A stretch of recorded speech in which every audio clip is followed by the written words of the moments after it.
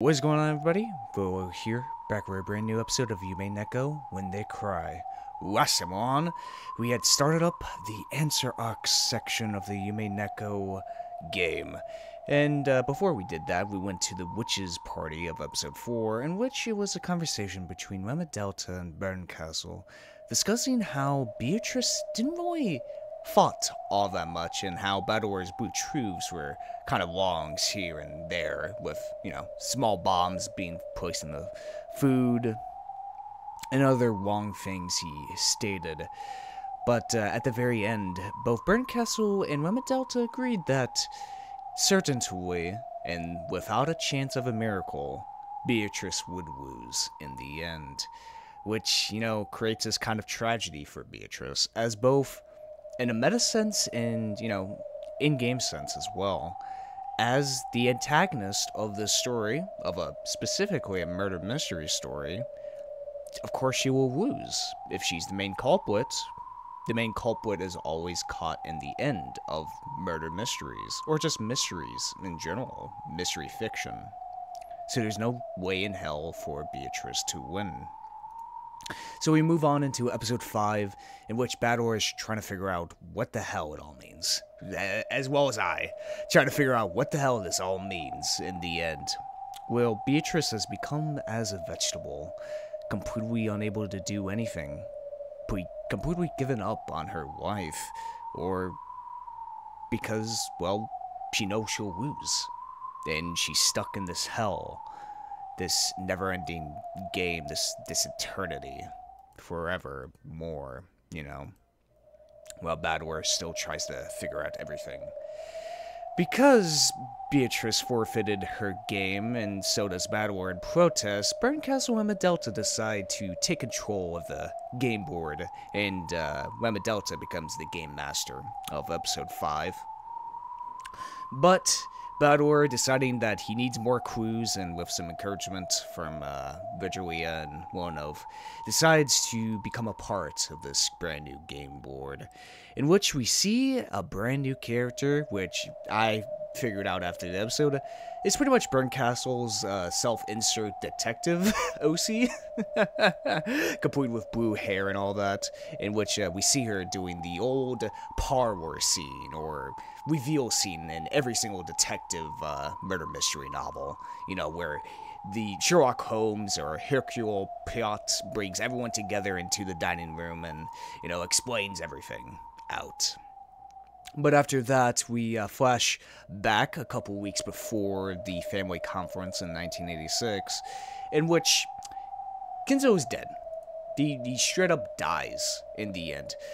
But, as soon as everyone is there, Nanjo, Genji, Kumasawa, and Natsuhi, Kraus decides for them to wait.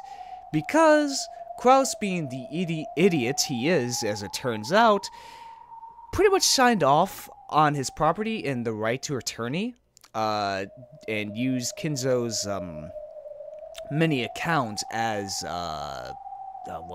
collateral. That's right, in one of his many business failures. And so he tweets to Natsuhi that he just needs a year or half a year in order to make his money back. So Natsuhi comes up with the plan of pretending that Kinzo is still alive, while in her own mind she comes up with this version of Beatrice and of Kinzo who is magically still alive, within her own head, of course. And I'm very curious on what actions Beatrice will take, and how that, relates to Natsuhi's imagination. I feel like that will be a lot of insight into her as a person. Indeed.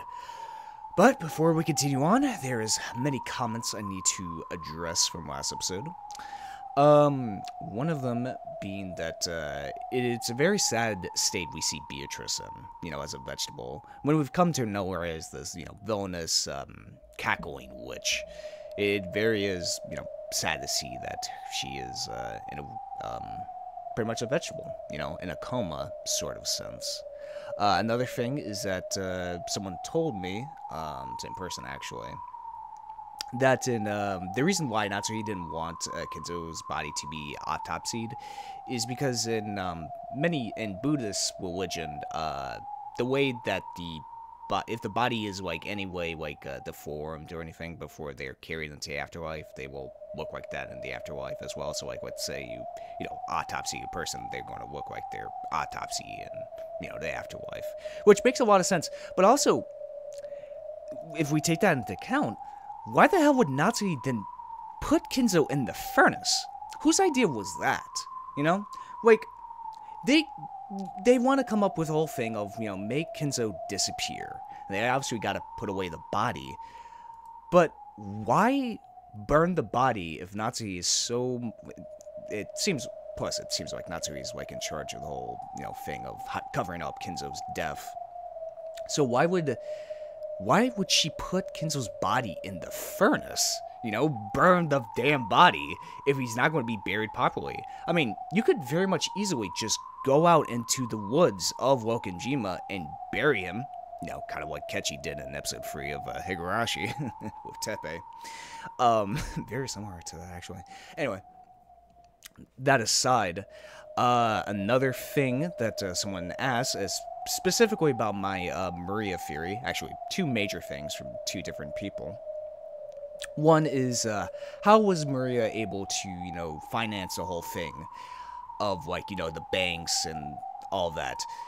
I'm not trying to imply that Maria is the main culprit in all this. She is merely the accomplice of this. She's merely the one who wrote the letters. I don't think she did finance the whole banks or whatever, because she's 9 years old. I think the main person who's behind it, the main person that's masterminding all of this, who, pretty much had Maria as a accomplice in this, who pretty much just Maria's only job in my theory is that she just wrote down the letters in the human aspect, in the magical sense, Beatrice and all that. Besides that, in my human theory, it's just Maria just writes down the letters. That's all she does. She doesn't do anything else. She just writes it due to the actions of the main culprit, who I think is the person that took on the name Kinzo in episode 4. But it also brings up a problem of who... Okay. With the information we got from last episode as well, obviously Natsui, Kraus, Nanjo, Kumasawa, Genji, they know that Kinzo's dead. They know he's dead, and they obviously want to cover it up. So that means, in episode 4, with the red, truth that we heard from Beatrice, that no one would mistake Kinzo by sight, and that they knew it was Kinzo, and Badwar's theory of someone must have inherited the title of Kinzo in order for that to make sense, that means the rest of the family would have to know that someone else took the name Kinzo. Therefore, they would have to know that Kinzo is dead. So what the hell? So who the hell is this person? First question. Second question, then why cover up the fucking body? Why cover it up at all if you're just going to tell the family that Kinzo's dead and that someone else took on the name Kinzo? It just doesn't make sense, like, at all. It really, like, I've tried to wrap my head around this for like the past couple of days in between episodes. No matter, I can't think of anything that would make sense as to, like, who would take on the new name of Kinzo, who I think is probably the main culprit. Who's using Maria, kind of like a parallel with Beatrice and Kinzo from the old, and this new Kinzo using Maria once again. I feel like that would be a big parallel. Someone else brought up the thing of, okay, if Beatrice is just merely the black mage or black witch of Maria's heart, who is the physical Beatrice that Rosa, Maria, and Kyrie saw at the beginning of episode 2? Fantastic question. So I looked back at that, and the only explanation is that it's one of the 17, because there's only 17 people on the island. We know that for sure. It's been said in the Red Truth, right? There's only 17 people, so that means it has to be one of those 17 people who dressed up as Beatrice. The only person that I can think logically that would fit every descriptor of Beatrice, who could, who's young, who is a woman, and able to, dress up as her, and who wasn't there at the parlor where the rest of the family wasn't at the guest house where the cousins were, is Shannon. Now, the reason why I say this is because at the beginning of episode 2, we have a big focus on Shannon and George. We have a gigantic focus. We spend like the first 3 chapters exploring them, and we see that Shannon has this kind of weird relationship with Beatrice, which I theorize that is most likely, Shannon's interpretation or her internalized feelings of her relationship with George and how it's not going to work out in the end. And if we remember correctly, that Beatrice, gave Shannon this bracelet, this locket, if I remember correctly, that says, if you do this, you will be able to have, George. So I feel like the main culprit also works with Shannon in this case in episode 2, in which don't ask me why. Don't ask me why. For some reason, to dress up as Beatrice and to, for some reason, in front of Maria and Rosa and Kyrie, the only explanation I can come up with is that this is some sort of distraction from what's actually going on the island. That's the only thing I can come up with is why Shannon would dress up as, Beatrice, was by the order of the main culprit, who is the new person who takes on the name Kinzo, to distract everyone else, to throw in this kind of monkey wrench at everyone else, while everyone else focuses on this new person, this 19th person, Beatrice, while the main culprit does their own thing, or whatever. And it's only Shannon that fits the criteria, who wasn't seen at all during the interval, because I checked too. I have to say, Umineko, I feel like is the series where I actually look back on my videos the most, like 100%, because there's so much shit. Anyway, because I checked back, and in the scene in the parlor, Shannon comes in, has tea, she gets embarrassed by spilling tea, if I remember correctly, then leaves. We don't see her. Okay? We don't see her until she's back at the guest house a couple hours later. So, that means that for a big chunk of time, we have no idea where the hell Shannon is. And plus, once more, she fits the description of Beatrice. Young woman, able to dress up as her. Now for episode 4 of Beatrice, that battle we saw, it could also be Shannon, once again, since Bador didn't see Shannon's body until hours later, and then she could have been killed by someone else. But that one I'm a bit shaky on. I have no idea who the hell the Beatrice was in episode 4 that Bador met. But I'm going to stick to that theory. The, Beatrice that Maria, Rosa, Kyrie saw was Shannon dressed up as it to serve as a distraction from what's actually going on from the main culprit, who is the person who gains the title of Kinzo. Whoever the hell that may be, and for what fucking reason. But on to the second major thing. Someone mentioned of, me questioning why Angie was dead in 1988. Most likely reason is that no matter what in 1988, after Ava's dead, Angie kills herself in 1998. Therefore, she never escaped. You know what? Actually, let me check. Let me check right now. Can I execute Angie? Let me see. Angie side. Did I try this last time? I think I did. Yeah, I can't execute her. That's right.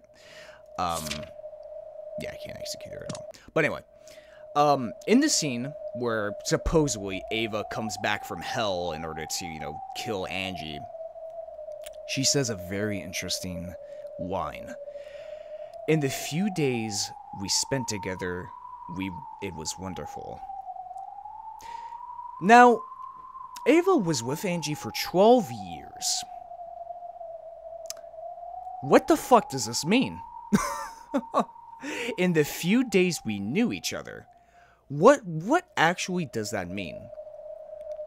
The only explanation I can come up with, actually I have two, but the second one's way more shaky since, we have multiple people that probably knew about her and spread about it since, basically the second one is, like, Ava, I don't know, died after, meeting with, Angie, all the way back in 1986. But my first theory is that what Ava's referring to in that scene where Angie's confronting her, which I interpret as Angie quite literally confronting her demons about her aunt, which is how I interpret that scene at least. Just truly coming face to face with her, the haunting memory of her aunt, Ava. What Ava is referring to is that for the first couple of days Angie was with Ava wasn't nice to her, perhaps. And then, quote-unquote, the Black Mage, aka Ava Beatrice, took over her heart and made her more cold and brutal towards Angie. I feel like that's what she's referring to in that scene of the few days we knew each other were wonderful. I feel like that's the only explanation I can find that would make sense for that context. Another thing, referring to my Ava's family killing everybody in episode 3, of, why would Ava kill both George and Hideroshi if they all work together to kill the rest of the family? And that's a great question. And actually, someone pointed to me to go back to episode 3 and execute, Hideroshi, which actually, with this, I did this before recording, which made me come up with a new theory. This last sentence right here, Keros, who knew she was still alive. And as soon as this was said, as soon as I read this, you know who I went to? Kyrie. And once we execute her, the stomach is in a very lethal spot. Wouldn't it have been okay to kill her by a safer method and just stick a stake in the corpse? I think what this is referring to is that once Hideroshi was confronted by both Rudolph and Kyrie in the entrance hall, he obviously attacked. He, killed Rudolph, instantly. Might as well just check. From now on, they will have to be finished off of stakes, apparently. Vulgar. It's very interesting. So Hideroshi kills Rudolph first, then he fatally wounds Kyrie, stabs her in the stomach with this stake. And so, because of this, Hideroshi became, a little fine. He relaxed a little. And in the split second, he gets stabbed in the stomach by another stake that Kyrie grabbed somehow. I don't know. I don't fucking know. But I feel like what this is implying is that Kyrie did indeed murder Hideroshi after she was supposedly killed by him. So we can scratch off the whole my theory about the reason why George went to the mansion in order to get Hideroshi, and more likely Ava just killed Natsuki and Kraus by herself by sneaking up behind them. So the thing is, okay, if Hideroshi is murdered by Kyrie and he never gets back up, that makes sense. Who kills George then? If, in my theory, George is the one that killed Nanjo, which, let me just check. One last push and he would have probably been a home free, but at the last possible moment, she did not permit him that. I feel like the she in this sentence is just there to fuck with you. I feel like it's just, I really do feel like that's just, I think it's just referring to Ava Beatrice, which is probably what the game wants you to think. I think it's just fucking with us with that sentence. I'm still going to go with that George murdered Nanjo there.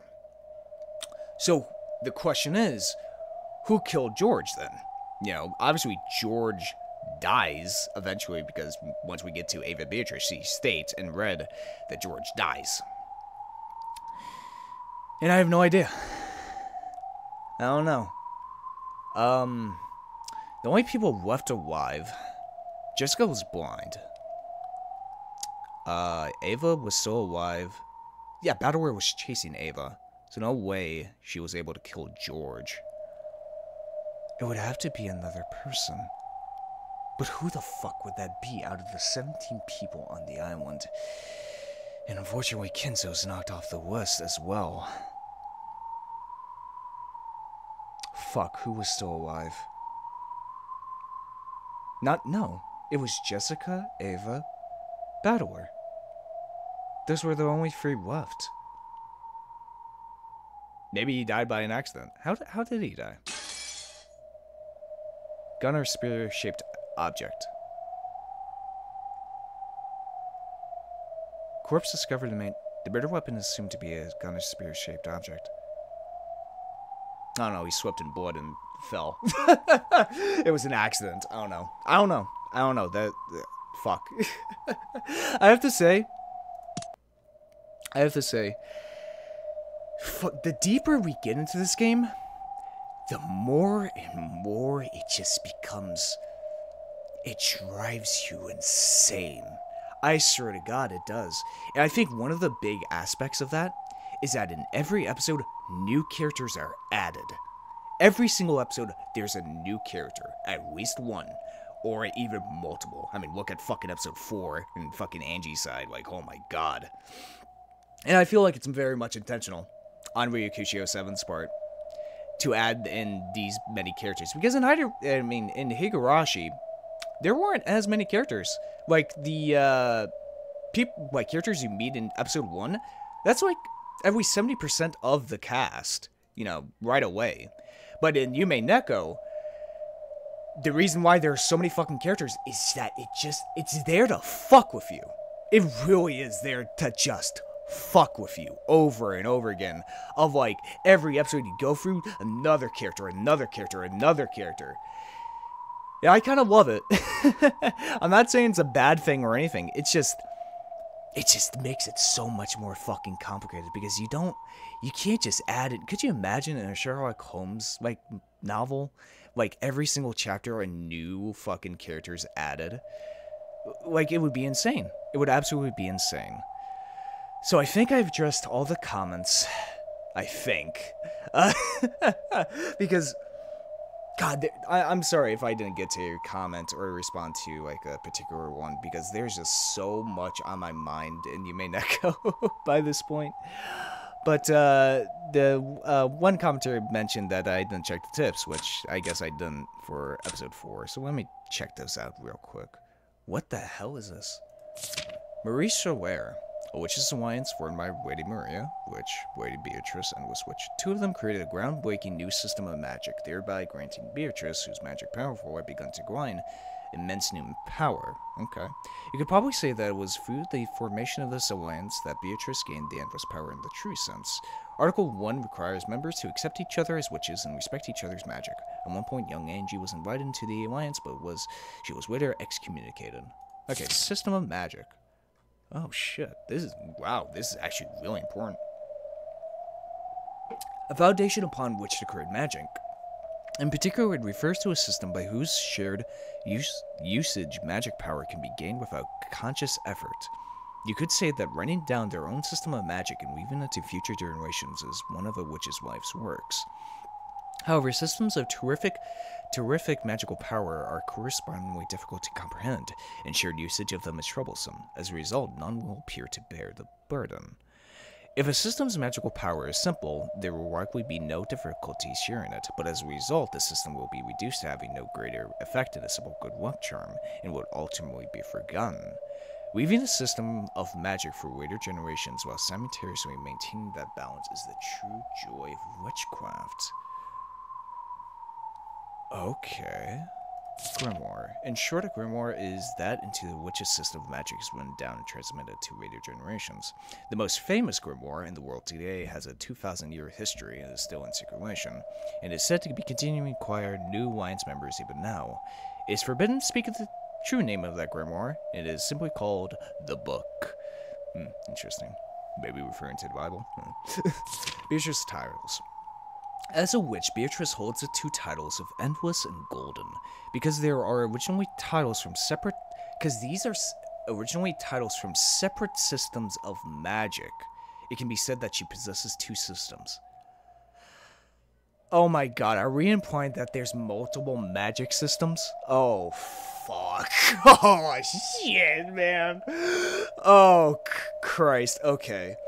The Endless Witch has its foundations in endless creation and is the root of her unmatched endless magical power. The Golden Witch has its foundation in magic realization, and her magical power is to make the previous metals of fantasy manifest in reality, gives the miracle of manifestations to all faint forms of magic.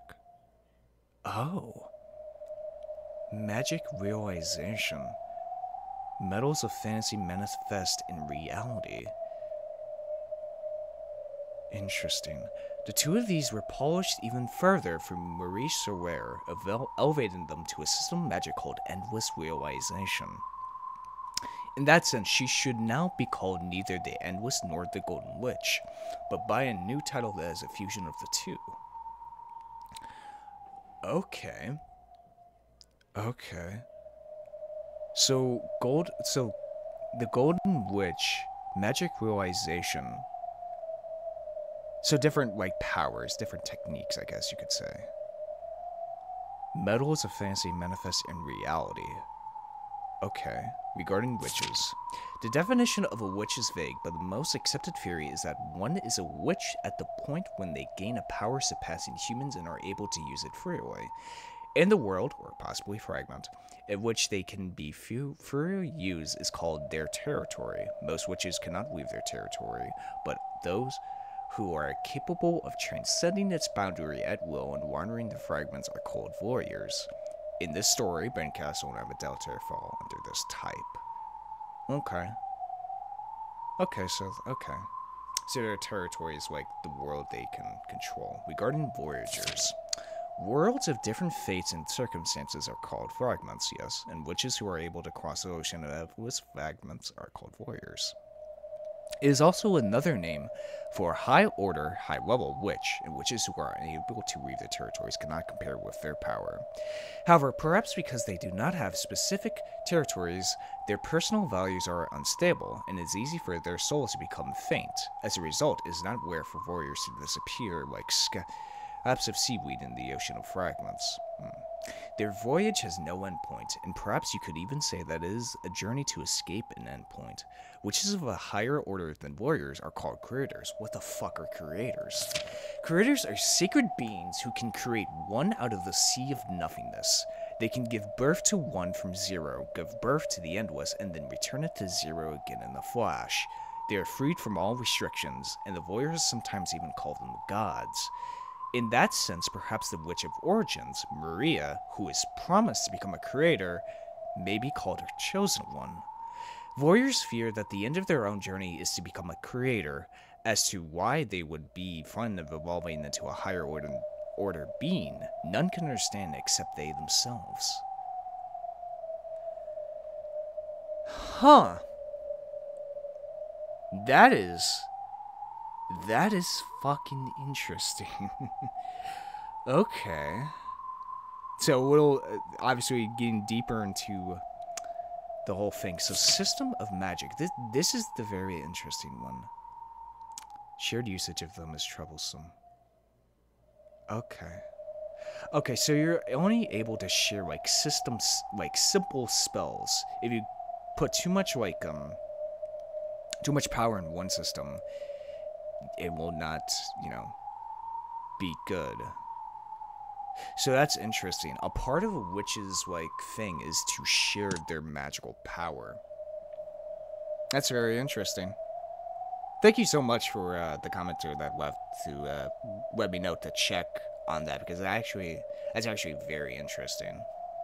Of creators and so voyeurs and creators, huh?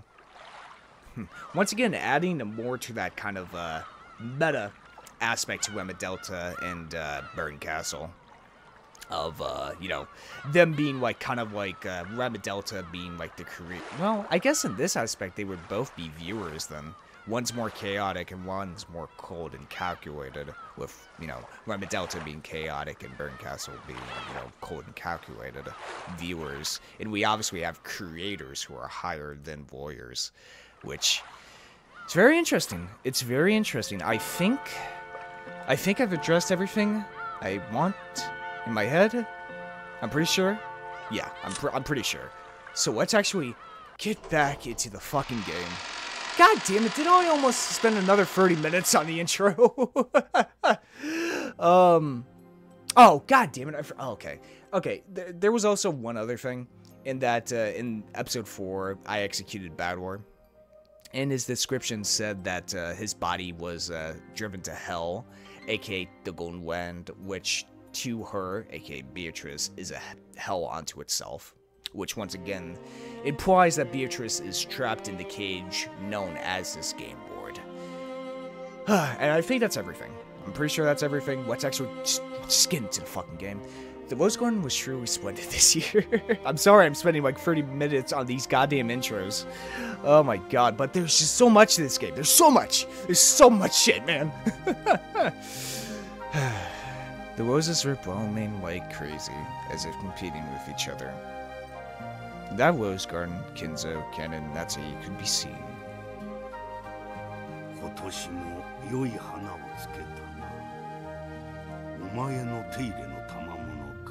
Wow, you're actually outside your study. Good job, Kinzo. ありがとうございます。今年は気候が良かったもので、普段にも増して庭園が美しく保たれていますね。見事です。ありがとうございます。今日という日でさえなかったなら、バラをめでながら紅茶を楽しむこともできただろうに。Kinzo shrugged. Today was the family conference. When it came to the other siblings' businesses, none of the news had been good. On the contrary, the siblings probably planned to turn the conversation to the topic of Kinzo's remaining wife, and hold a quiet feud over the inheritance. 不愉快なやつらだ。時にクラウスの方はどうなのか。レイの借金返済の計画は無事に進んでいるのか。確かに現実性のある計画のようです。ただ計画の規模がだいぶ大きいようで、なかなか思い通りに結実しないようです。可能ならば今日の親族会議を迎える前に何とかしたかったものだな。はい、申し訳ございません。良いのか、金蔵。そんなところをのんびり散歩しておって。Please don't have the other outfit on. I swear to God, if she has the other outfit on, this is just going to make everything so much more fucking complicated. Okay, good. How had she gotten up there? Well, it's fairly pointless to wonder about that sort of thing when you're dealing with a witch. Beatrice was casually sitting on the roof of the arbor, almost as though she had been basking in the sun.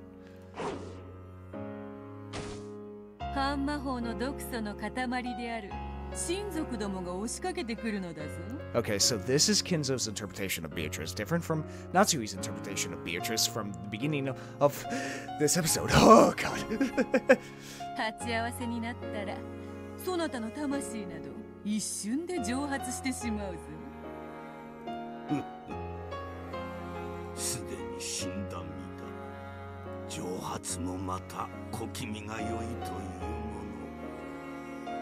そういうわけには参りません。どうかお城土産のためにもうしばらくお力をお貸しください。夏日、親族どもの乗った船がこちらへ向かったようだぞ。そろそろ散歩は終わりにした方がよかろうな。そうですか。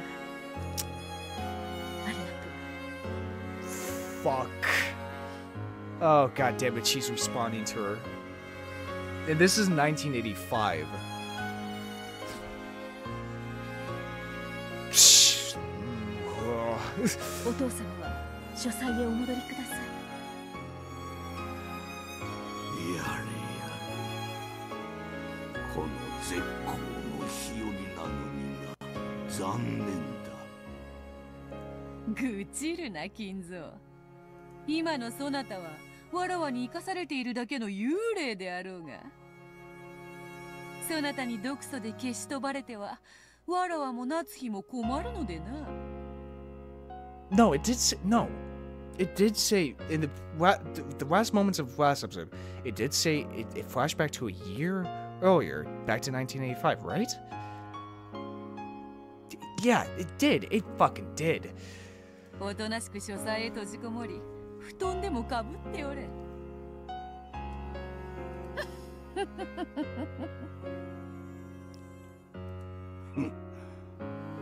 死してなおバラをめでる機会を与えられただけでも幸運とするほかないが、わかった。書斎へ戻る。だが紅茶はもらいたい。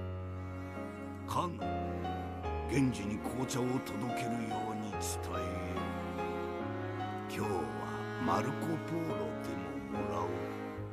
Marco Polo. かしこまりました。では解散しよう。 Oh, also someone did in the comments last episode point out something that I missed, which is very funny. That's Burn Castle, the Witch of Miracles, also known as the witch who knows that miracles don't occur. Very much of an oxymoron. Can't believe I missed that last time. 夏日、私抜きで見事親族会議をこなしてみせ。もちろんです、お父様。彼らの前で名乗ることはできませんが、主人はすでに後宮家当主。私もその妻として恥ずかしくないよう微力を尽くします。朝から胃痛を起こしているクラウスに比べ、夏日はなんと落ち着いたことか。我が息子が情けない。 Okay. Well, no, fucking Cannon responded to him. Oh, fuck. I was gonna say, like, oh, okay, this is obviously, you know, Natsu's version of Kinzo in her head. No, Cannon fucking responded to him. 主人にも主人の才能があります。 Right? Let me check. Let me actually check real quick. I need to see this. Yes, he did. Fuck. その及ばぬところを支えてこそ私は妻なのです。しっかりやれ。私は茶番の邪魔にならぬようおとなしく閉じこもっているとしよう。 Or maybe it was Natsui saying that in place of Kinzo, huh? And Ken's just going along with it. カノン、お父様を書斎までお連れしなさい。それから源氏に紅茶の手配を。肩を借りるほど能力しておらぬわ。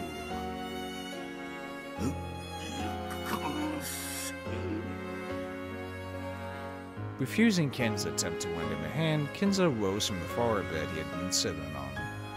The retired head left everything in Natsui's hands and returned to his steady and gentle pace. 様になっているぞ。金蔵の亡き妻にも似た貫禄がある。万一お父様が半魔法の毒素にやられたら魔法は瞬時に解けてしまうのですか？ Okay, I feel like this would.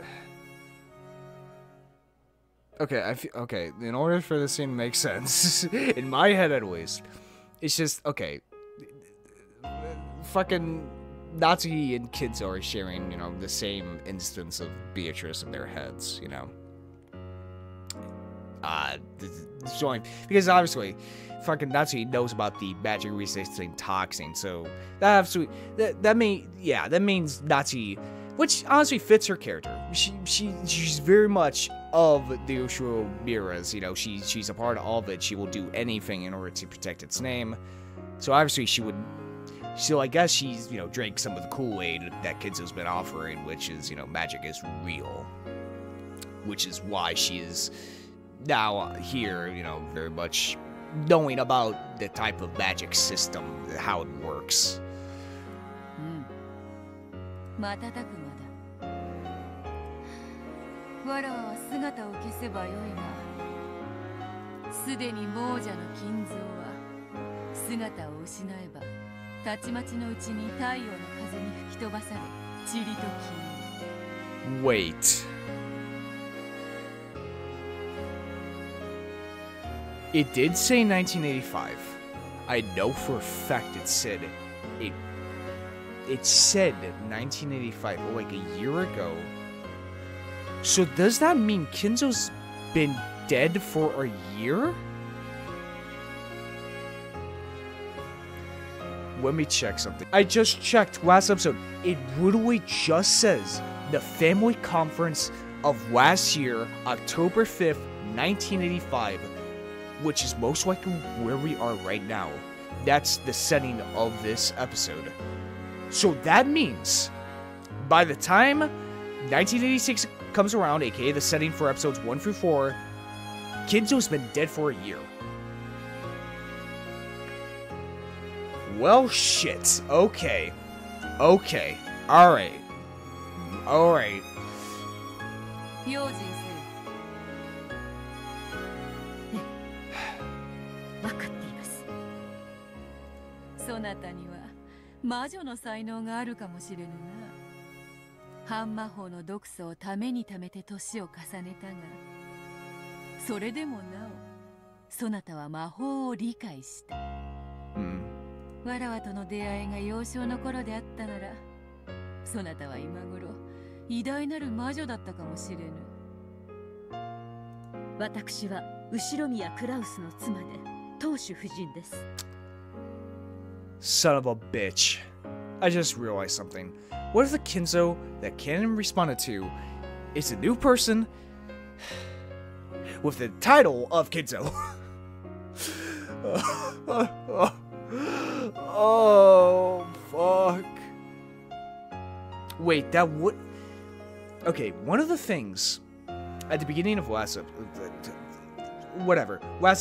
during the whole scene with the new character, Brain Castle's OC, Kraus wasn't there. Kraus was not there in the parlor scene. Why was Kraus not there? He wasn't murdered. We know that for sure. He wasn't murdered. Where the fuck was Kraus? Does that mean Kraus is Kinzo? I mean, that would make the most sense. 名誉を守るためならば魔女にも鬼にもなりましょう。But why? But why take the name Kinzo? あなたの魔法の力には深く感謝します。後宮家の名誉はあなたの力なくして守れませんでした。その話は機会を改めよう。その際はぜひ女同士二人きりでのんびり紅茶を楽しみたいものだな。スリランカに行った友人がバラの香りの素敵な紅茶を送ってくれました。ほう、ディンブラか。悪くない。ならば茶受けはパティスが良いぞ。この度の親族会議が無事にごまかし通せたなら、わらわへの褒美としてそれをぜひに振る舞え。Trick everyone. 約束であるぞ。わかりました。約束しましょう。では後ほど。後ほどな。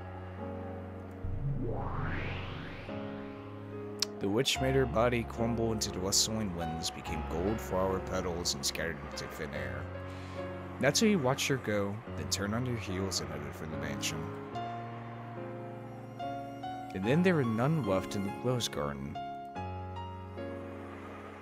And then there were none. Yeah?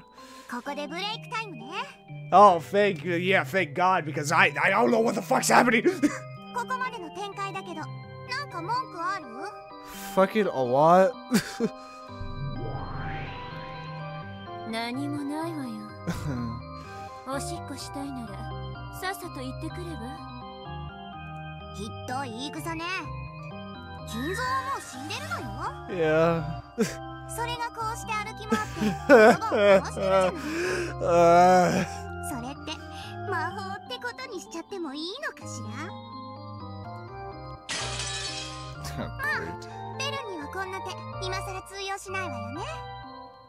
しかしあなたはどうかしら、バトラー。これっておかしいでしょ？ Someone taking on the title of Kenzo. 金蔵を蘇らせた魔法の存在を認めざるを得ないんじゃない？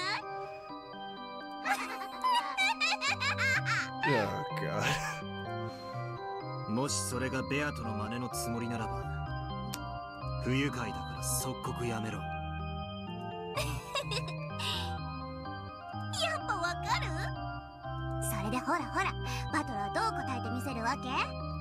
こうして金蔵がカッポしていることを、いつものゲームみたいに頭を抱えて、こんなのわけわかんねえよって泣き言聞かせてよ。 Shut up! Shut up! Shut the fuck up! そして全然ダメだぜってお約束の口癖で、お得意のとんでもでぜひ反応を聞かせてよ。 Stop looking through me. 死んだはずの人間が歩き回れるわけないものね。集団妄想を見せる未知のウイルス、六軒島のじわとか。 Shut up! Shut the fuck up! 六軒島だけに住む謎の蝶の鱗粉に幻覚作用がとか。謎の秘密組織山犬が作った集団妄想を見せる未知の薬物、プルプルピコピオの仕業とか。 Shut up! 素敵なとんでもいっぱい聞かせてよ。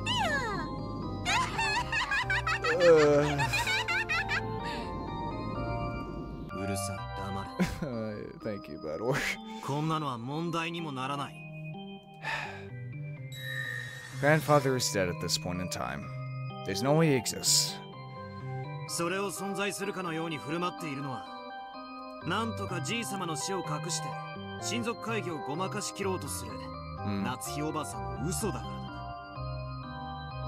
へえ、夏日の嘘をつくと死者が蘇るの？それって夏日の魔法じゃないの？この世界はブラウン管を除く前の世界。Yeah. 開く前の猫箱の世界だ。夏日おばさんがじい様と一緒に散歩したと語り、夏日おばさんがじい様とバラ庭園を散歩したことは夏日おばさんの事実として提示できる。 This is true, and Ken will probably corroborate with that since they're working with the servants to cover up Kenzo's death. Yes, that would make sense. だからじい様が現れることができる。 Clap, clap, clap, clap, clap. The extremely unflattering applause was coming from Grand Castle. ブラボー。あなた、ベアトがいないと冷静なのね。うるさい。お前も黙れ。お待ちなさいよ、バトラー。あんたのご考説によるなら、夏日しかいない場所には金蔵が現れることは確かに可能かもしれない。夏日しかいない世界で夏日が金蔵を観測したと主張したなら、誰にも否定はできないものね。でもあの場にはカノンが居合わせて、彼も金蔵を見てるのよ。 He's obviously working with her, so he would corroborate with the lie, which would make it reality. それをどう説明する気なのよ。全く問題ないな。 Exactly. カノン君は後ろ宮家に雇われてる使用人だ。夏日おばさんにじい様の死を隠すために口裏を合わせるように命令されてるはずさ。だから夏日おばさんと同じように存在しないはずのじい様を見ることができる。 Yeah, what do you think about that, bitch? あいにくね、ラムダ。もうバトラはその程度の子供騙しには引っかからないのよ。そうみたいね。ま、こんなのゲーム前の前座よ。料理の前のアペリティフ。飲み屋のお通し、寿司屋の緑茶。うるせえ。青字で言い直さなきゃ先に進めねえのか。Yeah. そうね。一応もらえる？じい様がすでに死んでいるにもかかわらず、何事もなかったかのようにカッポしているのは、じい様が生きていると思わせたい連中が生み出している幻想だからだ。 But, okay. So that we now know that Kenzo has been dead for at least a year. He died back in 1985. That leaves a year gap. Obviously, of someone else to take up the title of Kinzo. For what reason, we do not know. So that Kinzo, quote-unquote, could appear in episode 4. 同じ思惑を持つ人間たちはその幻想を共有できる。 I wonder. Maybe the 1986 Family Conference we actually have no idea about. Maybe because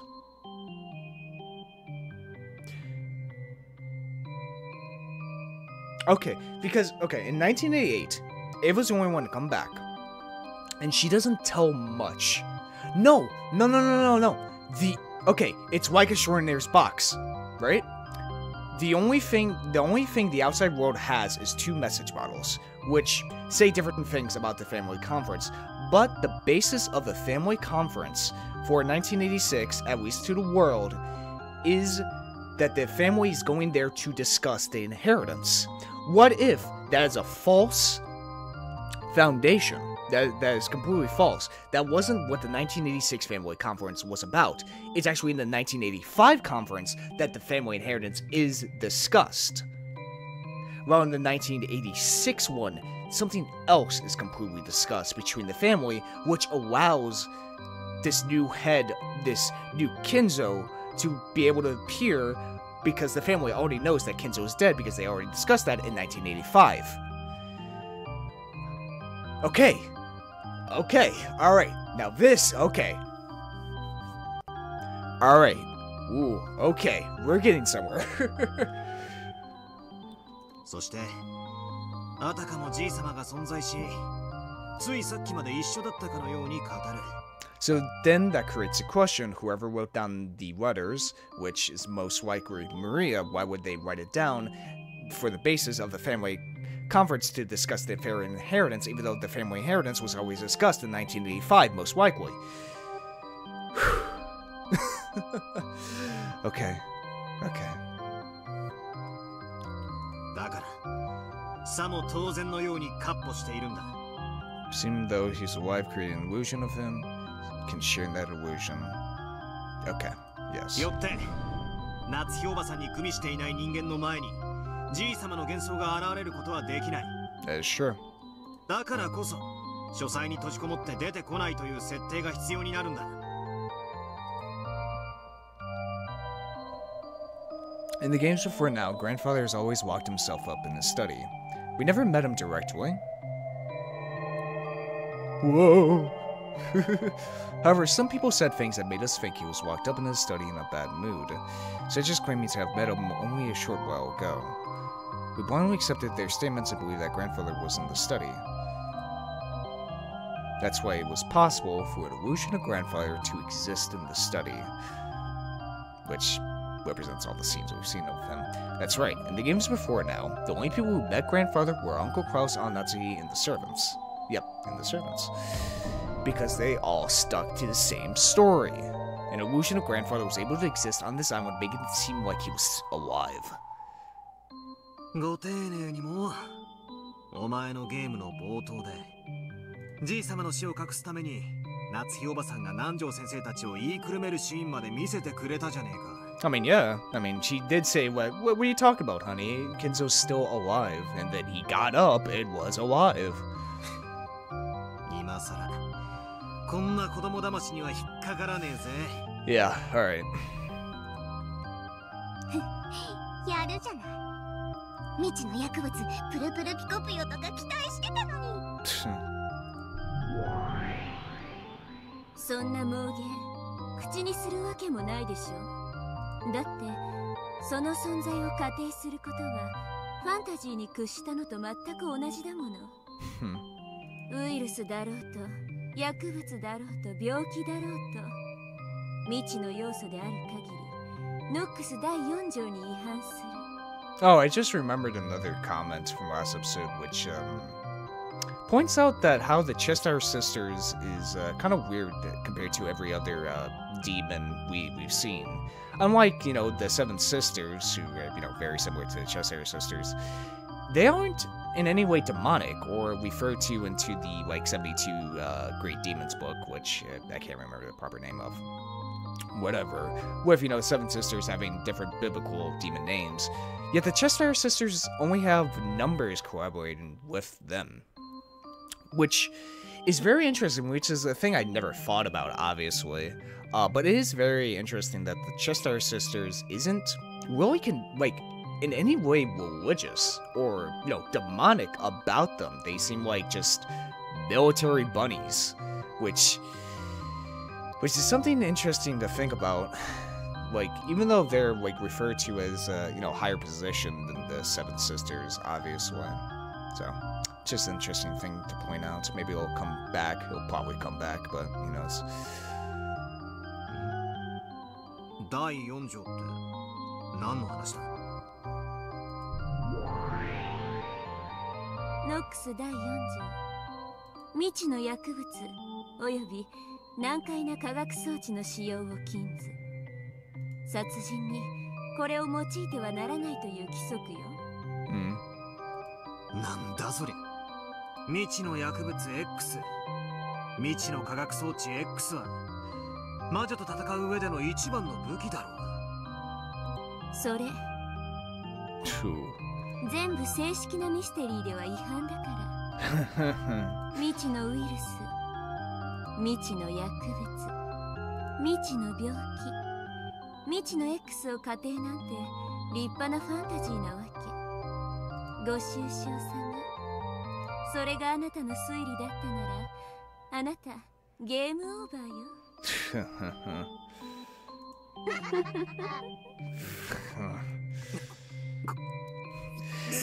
Now we're trying to, oh my god, trying to, you know, explain the proper genre now of this fucking game. あなたはベアトと真正面から戦ってきたつもりでいる。でもね、本当は違うのよ。真正面じゃない。ずれた角度で戦い合ってたの。あなたがしてた推理ごっこはファンタジー対ミステリーじゃない。ファンタジー対アンチファンタジーでしかないのよ。何を言ってやがるのかさっぱりわからねえぜ。Fantasy versus anti-fantasy. I mean, yeah. だが一つだけわかることがある。俺のこれまでの戦い方にケチをつけたいらしいってことだ。私たちは魔女幻想というファンタジーを殺すために戦ってるのよ。それはつまりこの物語を正式なミステリーで解釈するということ。Proper mystery.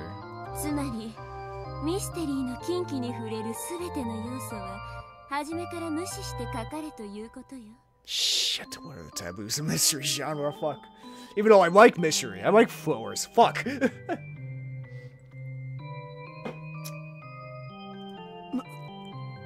無視だと？例えばこれまでのゲームで何度も密室殺人があったでしょ。Yeah.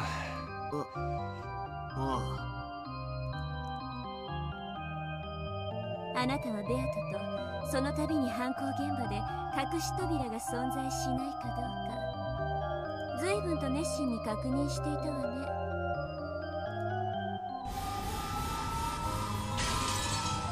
まるでそれ自体が戦いであるかのように赤き真実を織り交ぜてガキンガキンと派手に。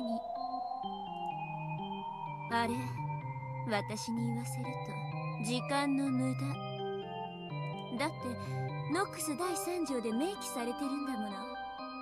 秘密の通路の存在を禁ず。ミステリーではね、秘密の通路はあっちゃいけないの。I think someone mentioned this as like very early on in this Let's Play of Noxus Things, and I think I did read through it, but I can't remember all of them since it's been a fucking long time. つまり正式なミステリーとして解釈しようとする場合、隠し扉があるのかどうかなんて論争初めからしたら負けなのよ。だってないんだから。存在するかもしれないと疑う時点でもうゲームオーバー。つまり犯行現場に隠し扉が存在しないことが証明されてないから推理できないなんて。甘ったれたあなたはミステリー失格。その時点でゲームオーバー。ミステリーで解釈する戦いをしてるつもりだったんでしょ。ならミステリーのお約束にちゃんと従わなきゃ。Fuck you.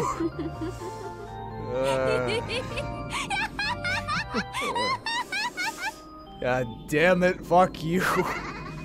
God damn it, Brent Castle. そういうことよ。すべての犯行現場には隠し扉が存在してはならないの。だからその存在を確かめる行為はすべて時間の無駄ってわけ。お前が言ってるのはあれだろ。どこかで聞いたな。推理小説の条件10か条みたいなやつだったか。ええ、そうよ。希代の魔女狩り大司教ノックスが振りかざす魔女をうがつ10本のくさびよ。それこそが魔女幻想というファンタジーと真正面から戦い打ち破るための正しい武器。さすがベルンね。厄介な武器を持ち込むこと、ファンタジーの大敵だわ。犯行現場を調べもせずに隠し扉の存在を初めから否定できるなんて。I mean, Battleware, we gotta follow conventions, obviously. 俺にはそれこそファンタジーだぜ。魔女側を受け持つラムダはファンタジー。それと戦う私はミステリー。あなたはただファンタジーを否定してかわし続けるのがやっとのアンチファンタジー。何から何まで反対だけど対案は一つも出せない。あなたどっかの国の政治家みたいね。Nice political commentary, Ben Castle. うるせえぞ。お前たちとわけのわからねえ話をするためにここに戻ってきたんじゃねえ。Man, I don't give a shit about the genre. I care about the damn truth. How about that? さっさと話を続けろ。静かになさいよ。あんたの後ろの眠り姫が辛そうよ。When he turned around, he saw Bito's whipping corpse resting in a chair. Never sweat glistened all over her body and felt like she was breathing a little harder than normal. She looked as though she was suffering from a high fever. ベアト、どうしたんだ？大丈夫か？大丈夫かって。あんたおかしなこと言うのね。その子を殺すためにあんたは戦ってるんでしょうが。あんたに合わせて第5のゲームを改装しているけれど、ゲームは今ベルンがかなり追い込んでいて魔女幻想を打ち破ろうとしているの。その存在が否定されかかってるんだもの。Jeez. 苦しむのは当然だわ。あなただって今金像が存在するわけがないと魔女幻想を打ち破ったわ。あなたの攻撃がベアトに通った証拠よ。彼女のその苦悶は。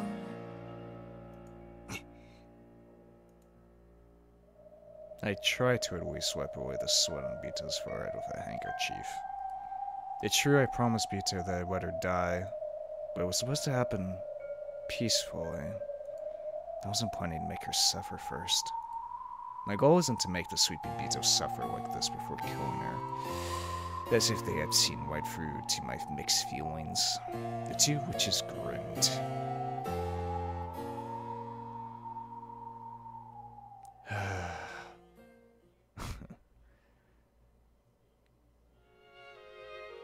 God.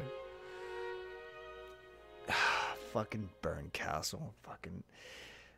It's been anti-fantasy versus fantasy, which makes, yeah, that does make sense. But yeah, because Battle Warrior's whole thing has been it really because this fucking game.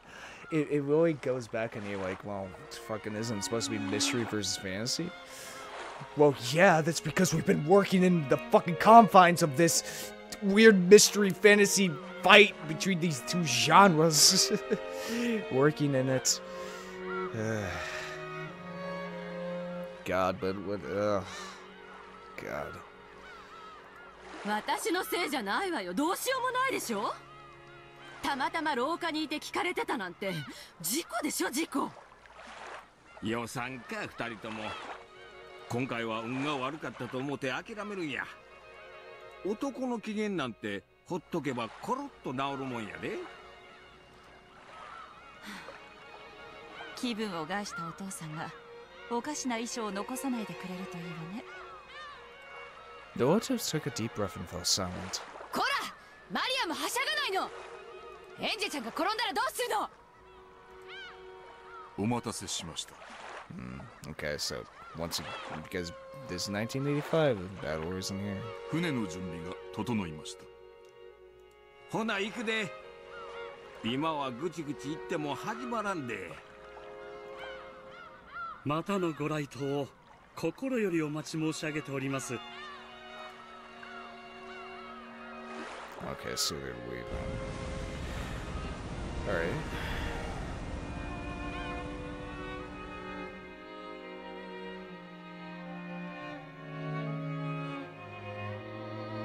Meanwhile, Netsuya was sitting on the bench in the rose garden, looking completely worn out. However, when she noticed that Ken and Kumasawa were coming back, she immediately sat up straight, regaining dignity of the head's wife. 船は出ましたか。はい。たった今出港なされました。そうでしたか。見送りご苦労でした。主人はどうしてますか。先ほどお部屋にお戻りになりました。お休みになられるとのことです。Actually, okay, since the previous day, Cross had been almost overwhelmed by anxiety over the thought that Kenzo's death might be discovered. When the family conference ended, his weariness must have suddenly gotten a hold of him. However, the way he had refused to let even a sliver of his true intentions slip out, and the manner in which he had managed to act as though everything was normal, showed that Cross's nerve was nothing to sneeze at. どうでしたか。彼らはお父様のことを不審がってはおりませんでしたか。いいえ、親方様に遺産分配の話を立ち聞きされたと。エヴァ様などはそれは大騒ぎでしたとも。ね、あの慌てっぷり傑作でしたね。Okay, so maybe my theory about the whole 1986 thing might be wrong. It's probably they still talked about the inheritance in 1986, maybe, but... はい。大層取り乱しておいででした。しかし、熊沢もなかなかの演技力ですね。あの廊下での慌てっぷりは、本当にそこにお父様がいらっしゃったかのようでしたよ。熊沢さんはそういうのが大変お上手ですから。あら、やだやだ、褒めすぎですよ。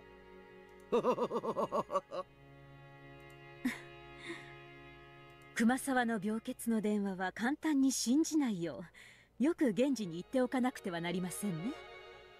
それは手厳しゅうございますよ、奥様。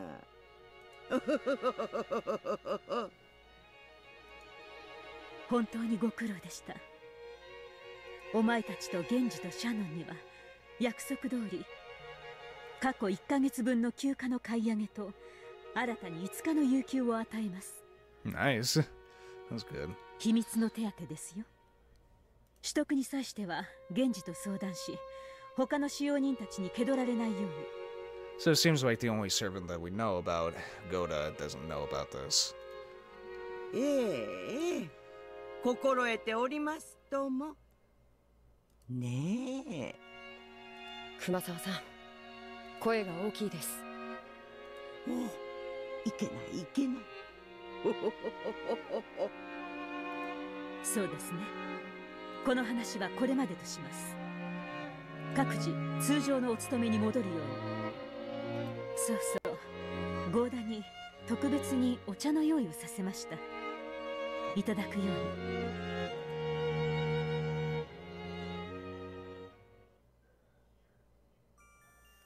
Natsu let them know that she wanted to be left alone for a while, so she could drink some black tea in the rose garden. The black tea that had been carried all the way to the bench was the Sir Wycombe tea Dimboella that she had promised Beta along with some patis. Oh, now I get the comment that Beatrice made of if I'm able to trick them all the way through the family conference where I have that tea, probably referring to Natsuri herself. Sitting on either side of the snack, staring at it curiously, the wife of the head and her witch could be seen.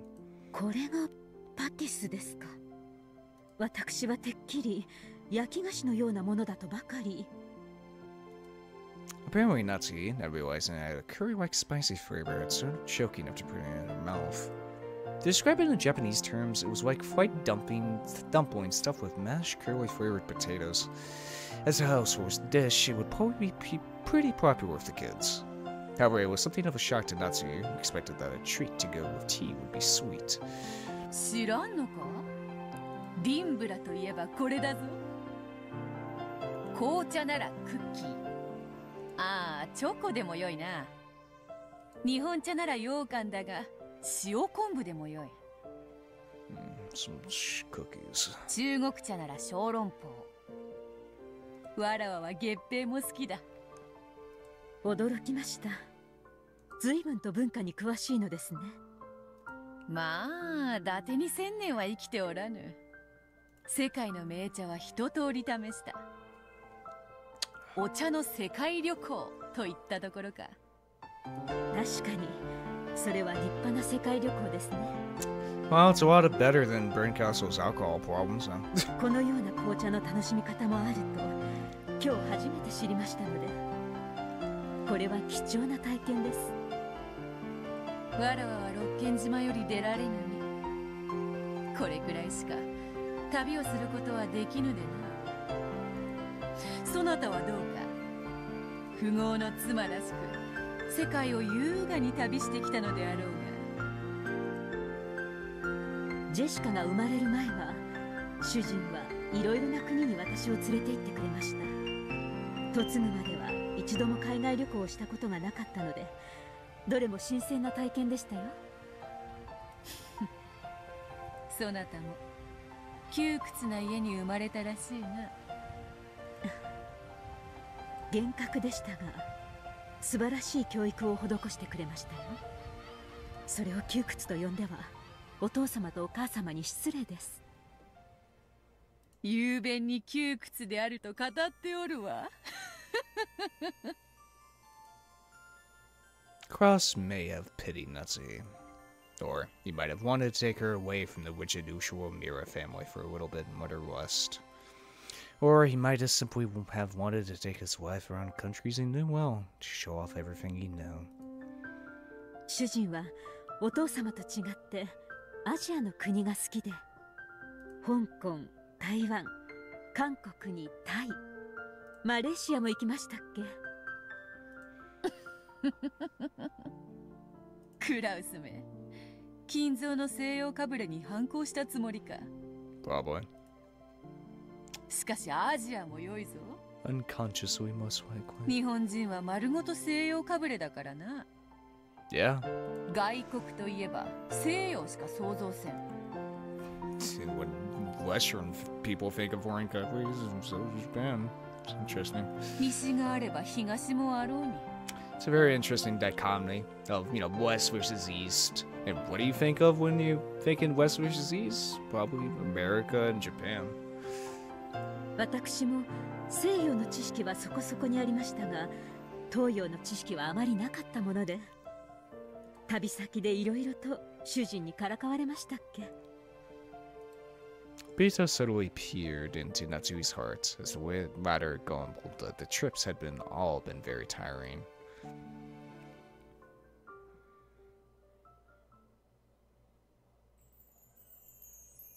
いいか、これは林道という、ここでは庶民的な嗜好品だ。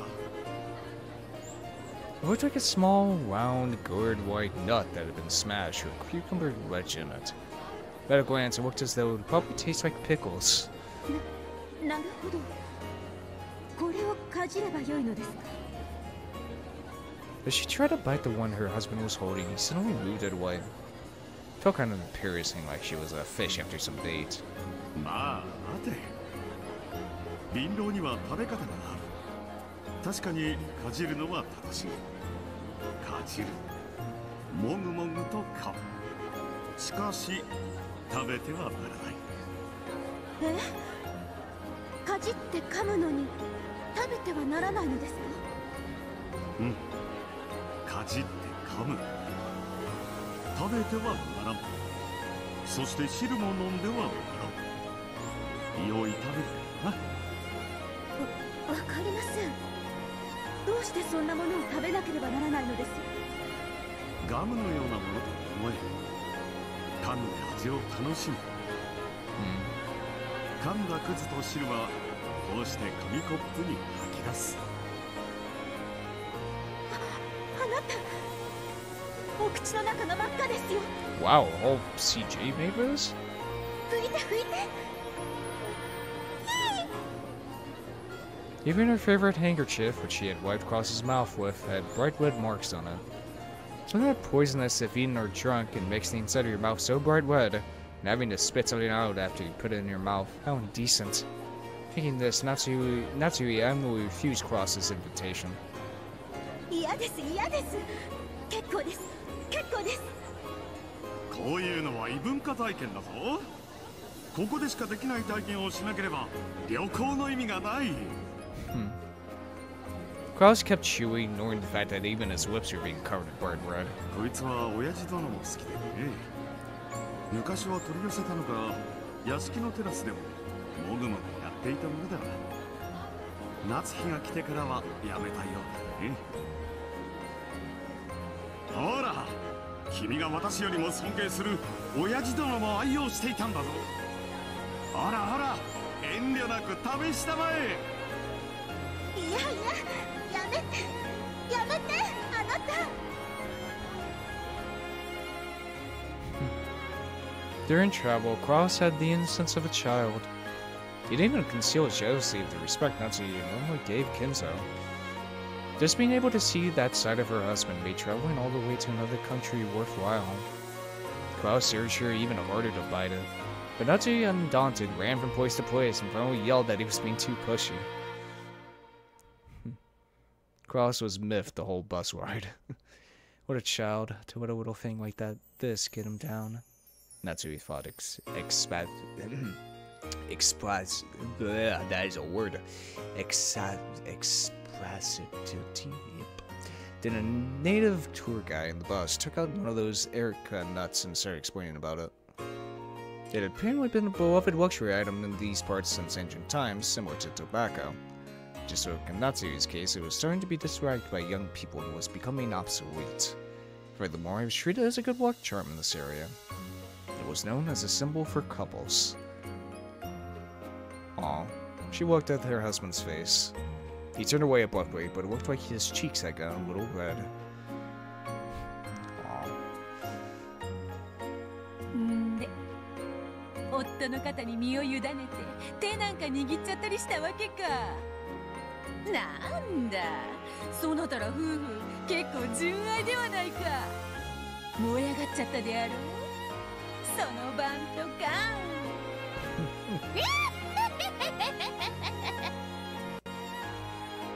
Red face and avoiding Bito's eye, Natsui tried to hide her embarrassment by swallowing the pad as whole. Chewing her, her cheeks puffed out like a blowfish. Bito said, "Yep, this is the best snack anyone could have with tea." And nodded several times, a blood smile on her face. Aw, that was a good scene. I like that. それも新婚の頃の話です。今は六軒島を出ることもできぬに、カゴの鳥ですよ。それを言うならわらわも同じよ。死ねども死ねども六軒島よりは逃げられぬ。カゴの鳥はわらわも同じだ。あなたのことは知りませんし、詮索もしません。しかし軽んじれぬ境遇であったことは察します。老名主を気取るつもりもないわ。同じカゴの鳥同士、せいぜい仲良くしようぞ。わらわはそなたを気に入ったぞ。そうですか。ありがとう。この度の親族会議における使用人たちへの指示や采配は見事であった。金蔵が何時にどこにいて何をして何を残したか、それらを見事に共有させ矛盾なく組み上げた。それらの緻密な計画書は高度な魔法陣のそれと同じ美しさがあったぞ。To make it look like Kinzo actually existed and was living life his own way, she had written his schedule for the date down to the finest detail and made the servants follow it to the letter. But when did he meet whom and where, and what did he with them? When did he do what, when, and where, and what changed? As a result, even though the relatives never saw Kinzo even once, they hadn't suspected in the slightest that he hadn't been there. Ava and the rest truly believed that Kinzo had just happened to be walking through the hall when he heard them talk about the inheritance and went into a rage. Everything had gone just as Natsui's plan had predicted, down to the finest detail. And cooperation by the servants had also worked smoothly, down to the finest detail. 万一にも知られるわけにはいかぬ秘密ですので、念入りに策を練りましたから。その緻密さと意志が絶対の成功を呼ぶ。Obviously, in the year after this, they probably devolved the plan into, Kinzo just walked up in his room, どうやらそなたは魔女としてはラムダデルタ教の一派らしいな。それを魔法と自覚したならば、いつでも魔女見習いを名乗れるレベルだ。それを魔法と呼ぶなら、熊沢あたりはさしずめ仮病の魔女ですね。忙しい日に限って腰痛で休むと連絡があります。毎年親族会議の日にはいつもです。I don't blame her. ああ、熊沢は違う違う。もっともっと高位の魔女であるぞ。正体知ったら驚くぞ。What? Virturia?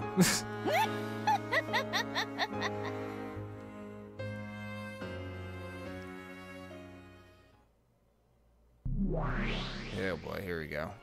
Watching these two have their present chat was another pail of steam rising from their black tea. However, the second pair was in a world that the first couldn't see, where golden roses bloomed. ロノウェが気を利かせて、同じディンブラとかいう紅茶を入れてくれたぜ。I've never really had tea.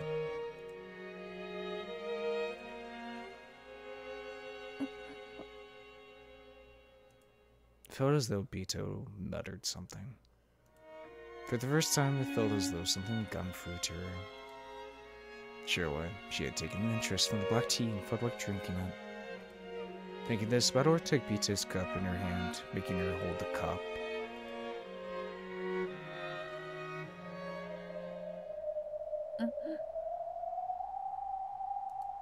Bito's eyes trembled sadly, and her fingers shook. Almost as though she couldn't even move her fingers as she wanted to. And was mourning the fact that she could no longer enjoy the tea she had once loved by her own power. That's how she looked. So Bedoa put his hand in Bito's, grabbed hold of the teacup, and lifted it to her lips.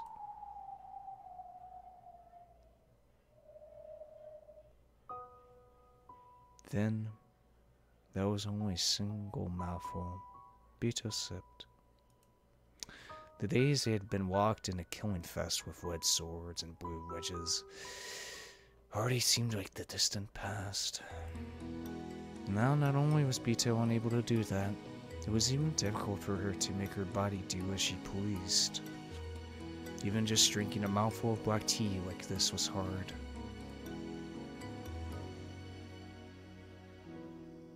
どうだ、バラの匂いが素敵な紅茶だよな。口に合うか。Of course, Beta didn't respond. どうしちまったんだ。お前、これもまた作戦なんだろ。落ち込んでるふりをして後でバーッと驚かそうって作戦なんだろ。それが狙いならもう二度と同じ手には乗らねえからいい加減にしろ。お前がそんなざまじゃこっちの調子が狂うんだよ。なあ、そろそろ引っかかったらバーカってバカ笑いしてくれよ。どんなネタもあまり引っ張りすぎると笑えなくなるぞ。二番煎じなら特にな。笑ってくれ。あそこで夏日おばさんとお茶を飲みながらケラケラと笑ってるみたいに。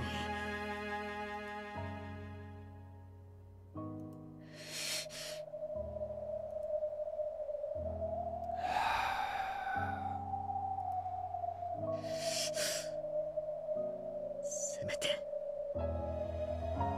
ニヤーっと笑うくらいはできねえのかよ。二度とないわ。その子が笑うことはもう二度と。 Now some words were exceedingly cool.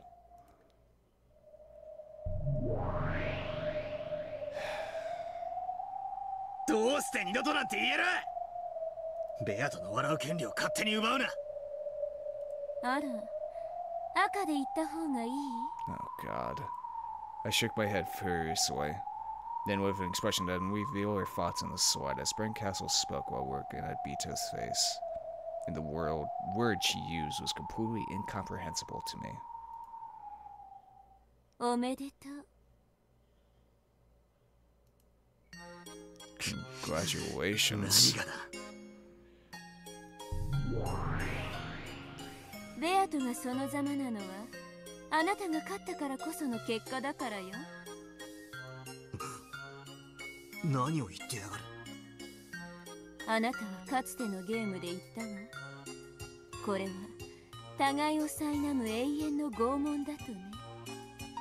そうよ、ベアトにとっても拷問だった。そしてその拷問ゲームにあなたは勝ったのよ。だからベアトの魂を殺され人形同然の屍になり果てた。俺がベアトを殺したというのかよ。勝敗はどちらか一方の勝とうとする意志がくじけた時に決まる。あなたとベアトの戦いという意味においてはすでに前回決着がついていたのよ。 So? まああなたにとっては預かり知れぬうちにだろうけれども。 Why the hell hasn't it ended then? なら俺の勝利なのにどうしてゲームが終わらない。どうしてこのゲームがまだ続いている。その子の足首についてる足かせ、ラムダが施したルールなのよ。 Even if Beatrice tries to yield or gets discouraged or gives up, she isn't capable of stepping down from the game. That's the rule. Or maybe it's a curse. かつてあなたが屈しそうになった時、私はあなたをサポートしたわ。あなたには知覚できないだろうけど、あなたにとって有利な展開とヒントが与えられるように私はあなたに助力した。だから今あなたはここにこうしていられるのよ。覚えてる？私に助けられたこと。 Save me. Castle stared at me. It's true I wasn't aware of it, but just maybe I was saved by her. 同じようにラムダはベアトをサポートしてるわ。そして今度はベアトが屈しようとしている。だから今度はラムダが屈しないようにサポートしたわ。それが足かせ。投了を許さないことによってベアトをゲーム上救ったわ。 Even though she wants to be dead. 何をどう救ったってんだ。本来ゲームは2つの終わり方が、どちらかが負けを認めて投了するか、どちらかがチェックメイトでゲームに勝つか。ベアトはその前者に抵触しかけた。So only win with a checkmate. だからラムダはそれを潰し、敗北をギリギリのところで回避したの。ゲーム上は立派なサポートだわ。 So the only way this game can end now is if I win. At the very least, until I do win, this witch called Lamdadelta can probably try to buy time for Bito to make a comeback. But that'll just prolong Bito's suffering even more, exactly. Neither of us want that. Both Bito and I fought with all we had, trying to win. The game repeated several times because we were both giving it everything we could muster. Then that one time, we confronted each other head-on with all of our strength, and Bito acknowledged her loss. She said she wanted me to end this game and entrusted everything to me. So Burncastle's words are the truth. She said it's my fault Bito's become a living corpse. That's true. But it's something both of us wanted. 俺たちの勝負はもう決着している。なのにゲームは終わらない。だからベアトは俺に託したんだ。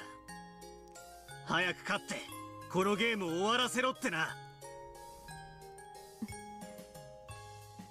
Now that the game's been resolved, wouldn't continue any further remains endless torture for Bito. Nothing more than a nightmare. They've got to give her a perfect checkpoint, end this game in the truest sense, and let her rest in peace. For that reason, I'll keep fighting.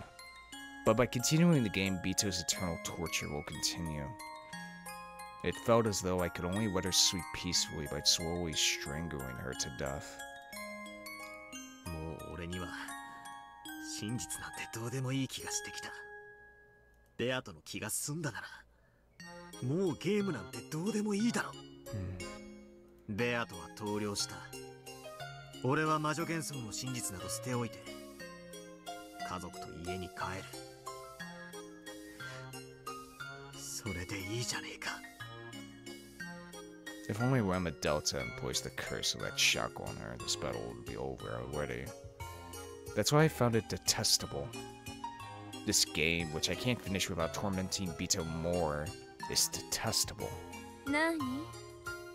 真実に近づいたらベアトが苦しそうな表情を見せるようになったんで、急に手心を加えたくなったね。なら好きなだけ手加減するという。あるいはベアトに勝ちを譲るという。 Oh, shut up, Castle. そして妹に孤独で悲惨な未来を無限に強い続ければいい。そういうわけじゃねえ。That's right. I have to return for Angie's sake as well. I know this isn't the time to start feeling compassion for Bito. ならきっちり殺しなさい。その魔女を。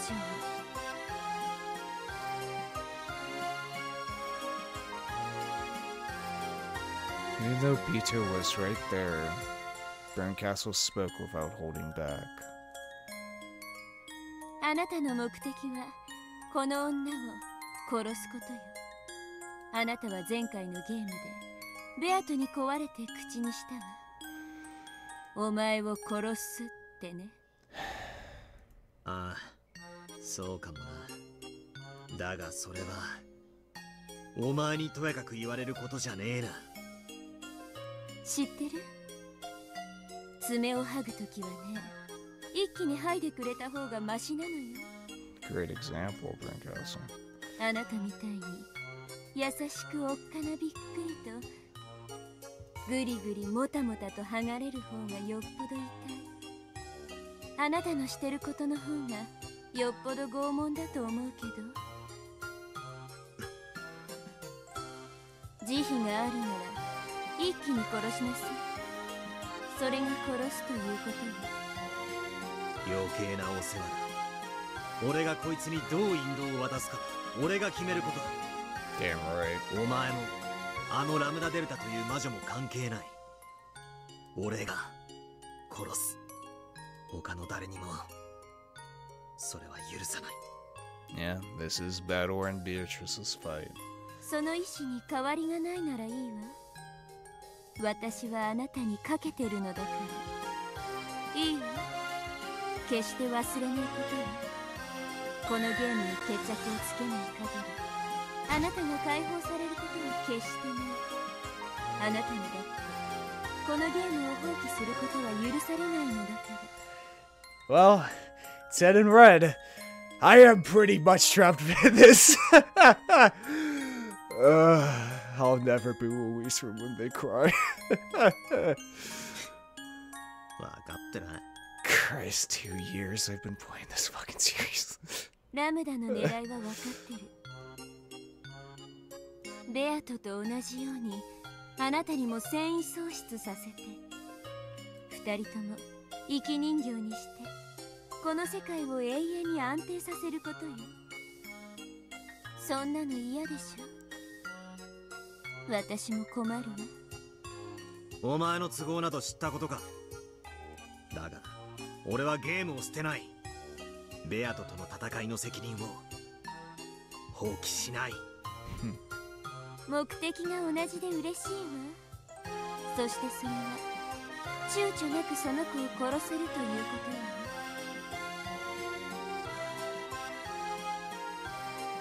そうだ。 I have no way of knowing whether those words eased her pain or hurt her. But I can tell by the dull tingling in my chest. I surely believe I've hurt her. I have no way of knowing what the silent Beta feels. Think I've hurt her. Does that mean she's actually been hurt? And if I didn't think I'd hurt her, would that mean no one's gotten hurt because of me? Who knows?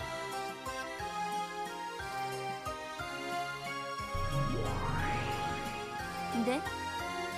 あそこで夏日とお茶を飲んでるベアトだけど大丈夫よね。ああ、大丈夫だ。金蔵の時と同じよ。ベアトリーチェなんて存在しない。Yeah. あれは魔女の力を借りて危機を乗り越える妙案を思いついたと信じる夏日が生み出した偽りの魔女幻想。 Don't worry, I got that, jeez. 二人が並んでお茶を飲んでるように見えるのはゲームマスターであり物語の語り手であるラムダデルタがそう解釈しているからなだけよ。 One telling the story, huh? 夏日に対し一片の愛も持たずに凝視できたならそんな幻想が見えたりはしない。Without love, you can't see it. だから私の目には夏日が一人ぼっちで黙々と紅茶を飲んでるようにしか見えない。Without love, it cannot be seen. Because love is vacuum, it cannot be seen. あれは夏日が見せている妄想。あそこにベアトリーチェなど存在し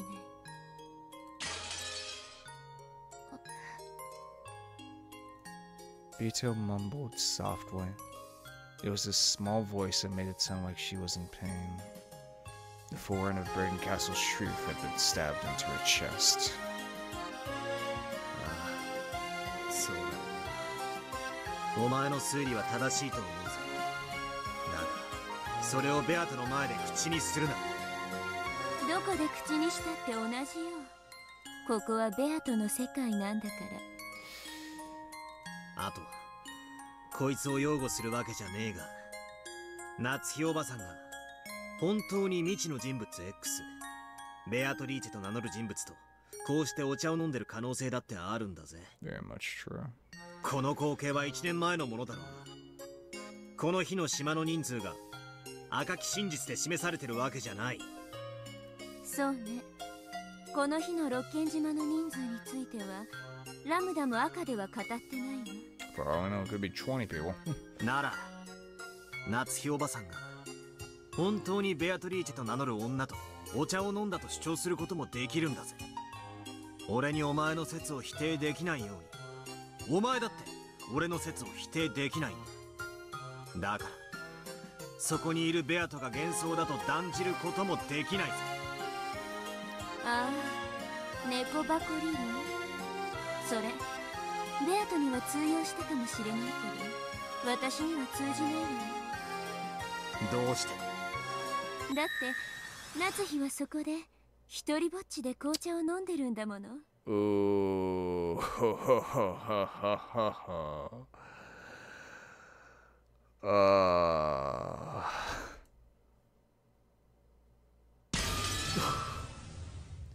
There was a violent sound of glass breaking, and the B2 laughed happily and cracked jokes about Natsuhi's newlywed years was erased. And just like that, it's gone. 'Cause once you know the truth about something, you view it in a different light.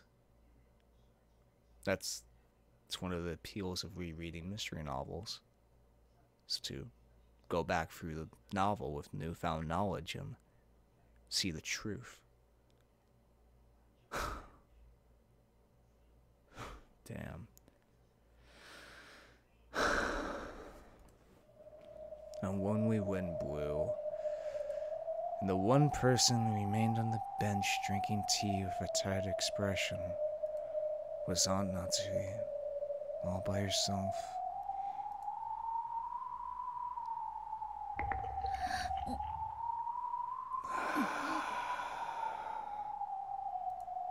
Bito groaned. They could see clearly that she was in anguish. Another illusion of the witch had been smashed, drawing Bito towards death. In short, this is what the battle to let Bito rest in peace is all about. A second ago, Burncastle likened our fight to the torture of tearing fingernails out. If I have to tear them out anyway, then my last bit of compassion towards Bito should be to minimize the pain. Yeah, rather shoot her in the head rather than go bit by bit. In other words, even if I want to minimize her pain, I still have to cause it. I have to accept the look of anguish on her face. And at the same time, I realized what a merciless thing the Red Truth was. Right now in this rose garden, there's no one except Aunt Natsuhi. In other words, there are no observers except for Aunt Natsuhi. So if that one observer were to say that she had tea with Bito, no one should be able to refute that. If there's something no one can deny, doesn't that mean it's truth? Aunt Natsuhi's enjoying the roses and drinking tea together with Bito. How could anyone have the right to mercilessly trample that pleasant moment? 赤き真実はまるで魔女と戦う上で時に推理を切られ時に反撃の武器となる刃物だ。知ってるわよ。それが何？二台に使うな。刃物は使うべき時に使えば道具だが、悪意を持って使えば凶器でしかない。True enough, Natsuhi wasn't really drinking tea with a witch. However, saying that with the Red Truth probably has nothing to do with our game. Yeah. Our game is a tale of October 1986. The 2 days of the crime give us more than enough time to injure each other with our red and blue blades gristle and thing. これは魔女幻想じゃない。夏日おばさんのプライバシーだ。それを暴く権利なんて誰にもあるものか。この場に魔女が実在して夏日とお茶を飲んだと認めてほしいの。あなた魔女を否定するんじゃなかったの。1986年10月4日から5日の2日間のゲームについてはな。だがそのゲーム版の外についてまで俺は魔女の存在を問うつもりはねえぜ。そもそも悪魔の証明により魔女の否定は不可能だ。Yeah. そしてこのゲームのルールに従い赤でそれを語るのもステイルメイトで禁じ手だ。赤き真実でさえ魔女の存在を否定はできねえんだぜ。確かに、まさかあなたに魔女の存在を語られるとはね。さすがラムだ。バトラーを人間犯人説と魔女がいてもいいという気持ちのうまいこと中間に引っ張り出してきたわ。人間の心を操るのに本当に長けている。私ももっとあなたを応援しないとまずいわね。お前らなど知ったことじゃない。消えろ。これは俺とベアとのゲームだ。お前たちに私はしない。嫌よ。何？だって私もこのゲーム楽しんでるんだもの。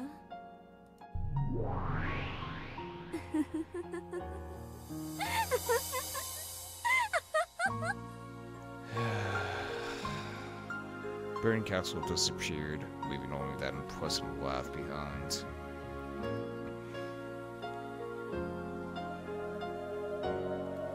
After that, all that remained was Natsu, sipping tea all alone.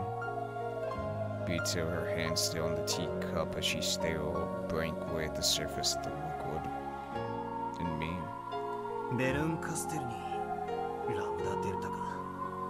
ワルギリアはお前の友人と言ってたが、お前友人は選ぶべきだったな。I wouldn't say friends, more like bosses or captors. いや、むしろ性悪なお前にはお似合いなのか。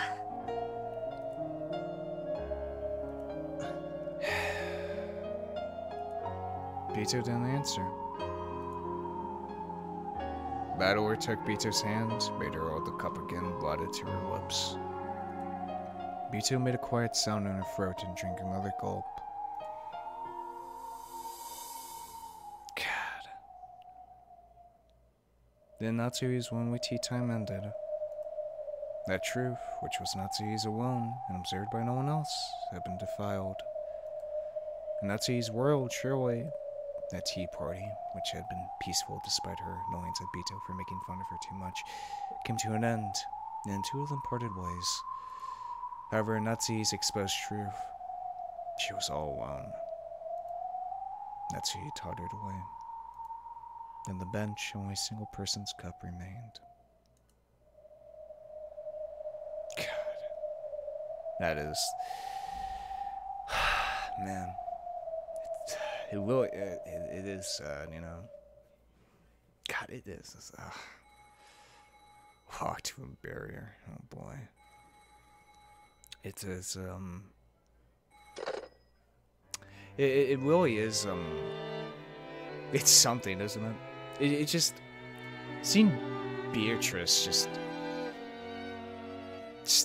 unable to do anything while we have, you know, Lamdadelta and Burn Castle taking over the game, and Burn Castle obviously being, you know, heartless, no soul within her, only caring about the truth, only caring about the highs and woes of the story. You know, the story beats themselves, not about the characters. Is, I guess, the proper way to put it. And swashing away Natsui's peaceful time with Beatrice. In reality, it's just a lonely woman sitting by herself. I mean, hell, you could also say that about me, you know? In my own little world, I'm talking to hundreds of people, but I'm just a guy in my room talking to a mic and reading a visual novel. Yeah. Isn't that something? But, it's an interesting spot, you know, Battler trying to protect Beatrice, or really, not protect her, but, like, end her suffering as quickly as possible, you know? Not prolong it, not deny it, just do it quickly. You know, not tear out her fingernails, you know. It's sad. It's sad. After dashing to her bedroom, Jessica answered the phone call that had been transferred there. Ah, もしもし。お待たせ。バートラー。6年も音沙汰なしとはどういうつもりだ？ 久しぶりだな。お、そうなのか？知るかよそんなの。うぜえぜ。じゃあ今年の親族会議はちゃんと来るわけだろ？ 6年ぶりだな。 So it's 86 now.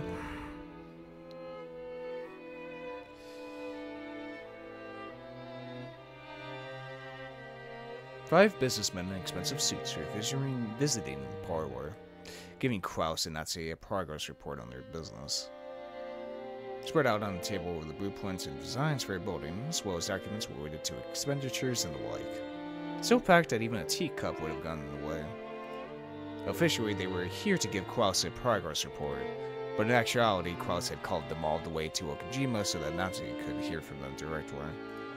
This was because Natsuki needed to hear someone other than her husband explain what condition their business was in. Fair enough. In other words, even though another family conference without Kinzo was approaching, their business had not yet earned them any money. Jeez. After telling the guests to wait for a short while, Kraus took Natsuki out into the hall and once again summarized the situation. つまり我々の想像をはるかに超えて事業は素晴らしくうまくいっていると彼らは言っているのだ。ここで私と知事との私的なコネクションが大きく効いてきた。もはや絶対に釣り落とすことはない。それどころか例の委任状だけでなくこれまでの損失さえも一気に取り戻すことが可能なくらいの大きな話になりつつあるのだ。Kraus spoke passionately. This made it seem almost suspicious to Natsuki. But this time at least, she had to admit that everything really did seem to be going well. Certainly, this business Kraus boasted of had expanded in scope over the last year.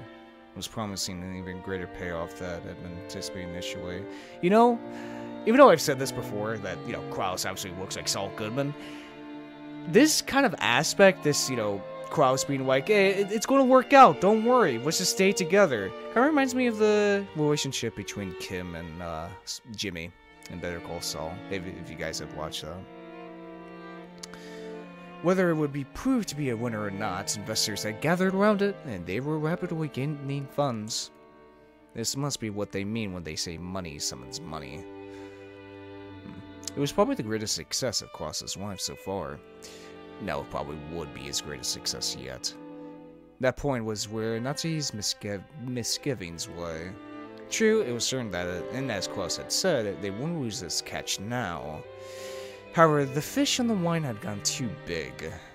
必ず釣り上げられる魚だ。何も焦る必要はないのだよ。親父が生きていたなら、ぜひ見せて誇りたいほどの大成功なのだ。ええ、それは分かっています。ですがあなたは昨年、私に約束したはずです。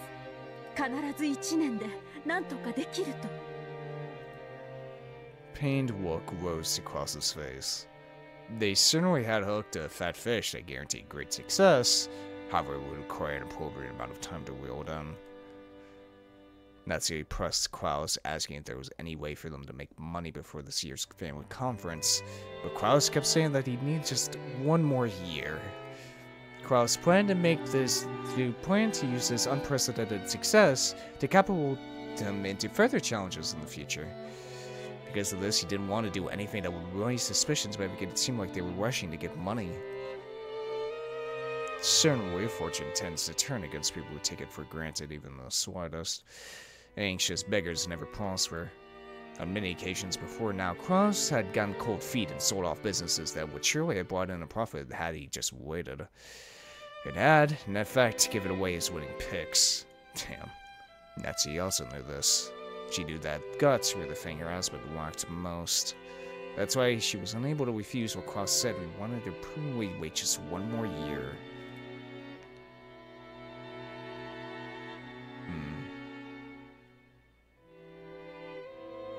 Meanwhile, the ghost of Kenzo. 順調でよかったではないか。ということはどうやら私はもうしばらくここで幽霊を続けねばならぬようだな。まんざらでもなかろうが、そなたの命などこの世を去ればすぐに悪魔どもに食い尽くされる運命よ。申し訳ありません、お父様。また今年もお父様にはお休みいただけないかもしれません。よい、気にするな夏日。後ろ宮家当主はすでに私ではない。書斎の幽霊はおとなしく現在の当主の命令に従うべきだ。クラウスの資料は読ませてもらったが、なかなかに悪くない。お父様からご覧になってもですか？わらわから見てもなかなかのものよ。誰もが勝利を確信し、相当の魔力が集中している。その結果、さらに勝利が熱くなり、ますますに人と魔力を集め黄金を生み出そうとしている。錬金術の王道を見事に体現しているぞ。おお、For a miracle to 黄 happen. 金の魔女の太鼓判までつくなら、これは心強い。喜べ夏日。このクラウスの事業は必ずや後ろ宮家の危機を救うだろう。I have to say, with the perspective of, you know, these being interpretations of, like, Natsumi's, you know, heart, it makes them... It feels so personal, in a way. It's weird to say.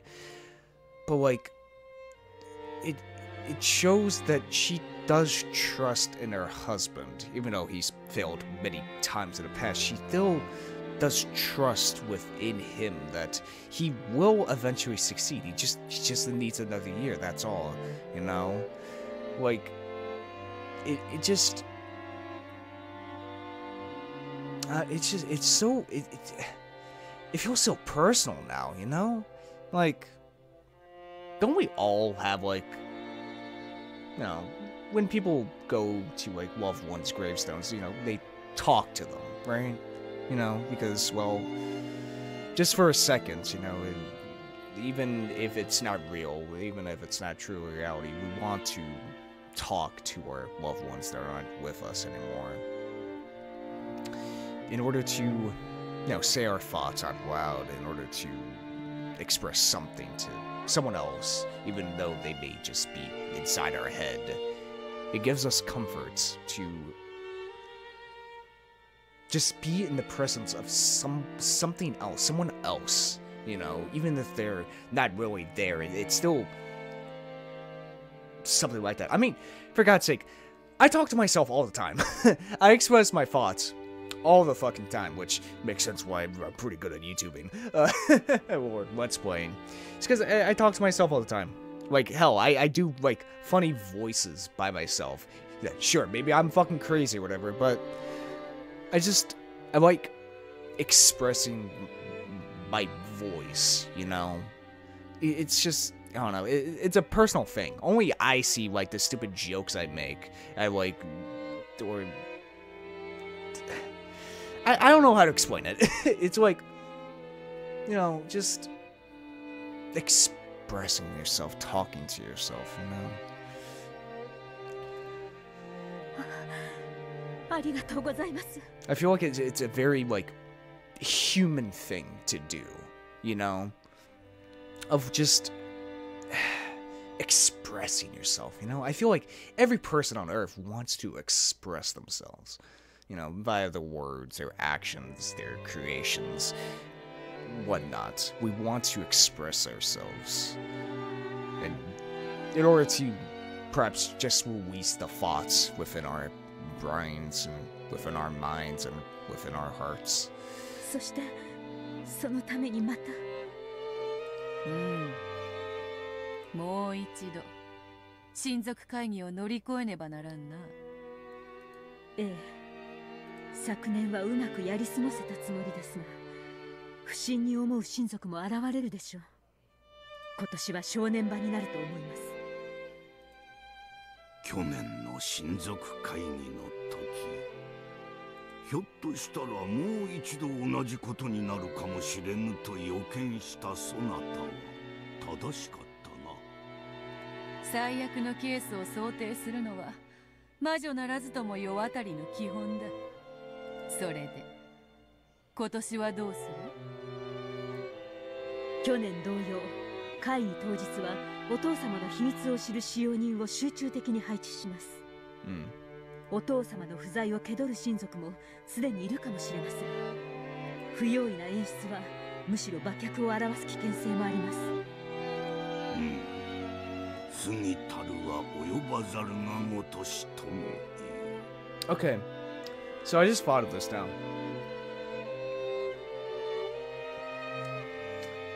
If Kinzo's been dead for a year, that means they haven't put the Kinzo's body in the furnace. You know, until very recently. Because every time we see Kinzo's body, it's burnt to shit, but it isn't a skeleton. If you put a body in a furnace, I'm pretty sure over a year that passes, I'm pretty sure even the bones would melt by that point.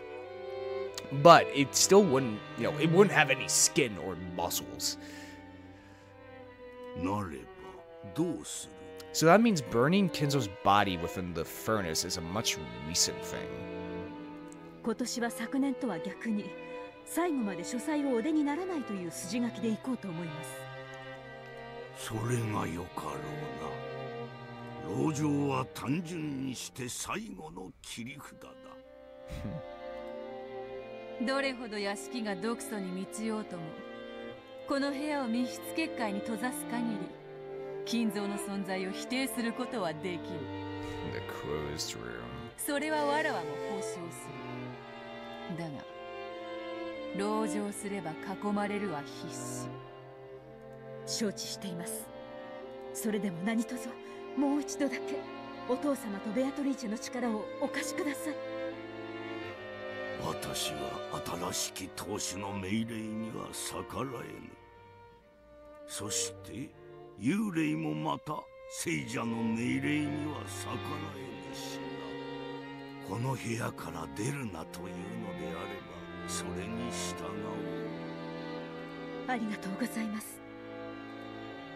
わらわは嫌だぞ。力を貸せと願われても願いごときでは聞いてやれぬ。ええ、あなたは古文錬金術師ですから貸せと願いません。貸しなさいと命じます。あなたの魔法だけが頼りです。その力でもう一度だけお父様の幻想を。ならばよし、心得たぞ。そなたの貫禄、なかなかに心地よし。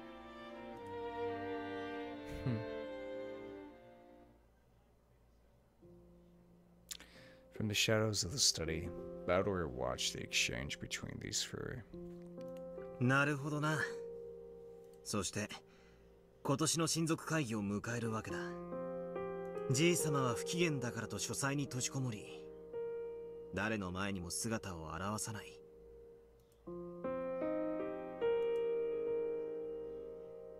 Natsuri spoke boldly about how she would somehow overcome this year's crisis and protect the Ushua-Mira family's honor until the end. While Kinzo praised her, saying that her plan looked promising, Bitsuo also praised her, saying that Natsuri's dignified confidence was even more well-suited for the headship than Klaus's. However, right now, the true number of people in this room was... The one I thought that, no, just because I thought it, Bita grabbed at her head, chest, and moaned. 安心しろ。ここはゲーム版のまだ外だ。だから俺はそこにいるお前やじい様を否定はしない。I put my hand over on Bito's as she tried to hold back the pain deep inside her chest. I've already told Burncastle. The 2-day period of the 1986 Fame Conference is all I need to deny the illusion of the witch. お前は前回全ゲームの開始時にじい様が死んでることを赤で宣言した。しかしゲーム開始以前のじい様の生死については言及していない。つまり今この場にじい様が存在していても何の矛盾もないってわけだ。Yeah.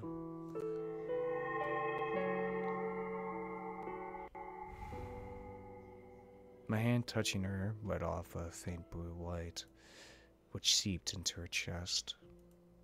That light tenderly wrapped itself around the splinters in Bito's chest.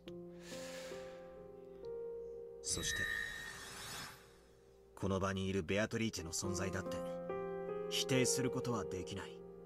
ゲーム版の外、すなわち1986年10月4日以前の島の人数についてはだからここにベアトリーチェが存在しても何もおかしいことはない。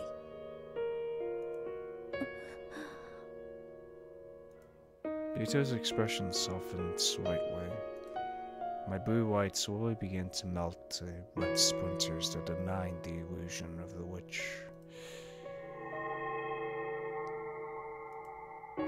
Bito still wore the same sad expression, but she lifted her face and looked me straight in the eye. Though she was silent, her eyes told me that her pain had subsided. The feelings that showed in her eyes were gratitude for taking the pain away, and appreciation, or was it surprise, for leaving even a tiny bit of leeway for witches to exist. Unable to look directly at those pure eyes of hers, I reflexively averted my gaze. 誤解すんなよ。魔女の存在を認めたり、あるいは屈したつもりもねえ。俺はお前とのゲームに勝つためにその部分だけに徹してストイックに戦いたいってわけだぜ。ゲーム版の外でまで嫌がらせをするほど趣味は悪くねえからな。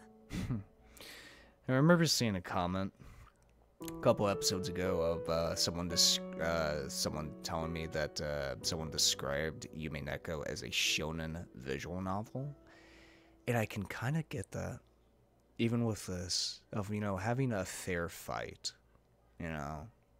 like it's not obviously it's not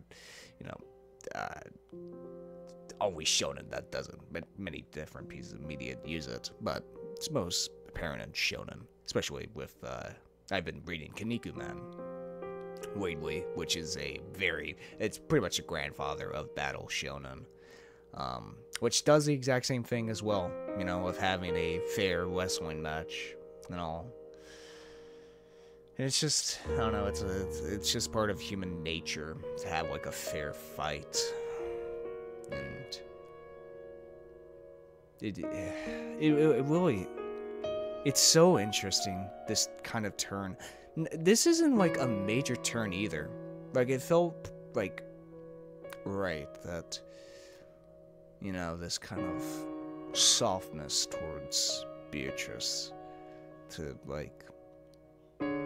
just kill her quickly, to not kill her. I feel like it's a wrong word. To put her out of her misery is the best word to put it. Quickly and less painfully than she's already been through for an eternity by this point. Bito hung her head. I was still facing away from her. However, we waited wordlessly for a while, my hand still on hers. By now, no one would believe that this sad-eyed woman was the same person as that prideful Bito. So I asked once more. Even though I said it aloud, it wasn't a question to her. I was asking myself. お前は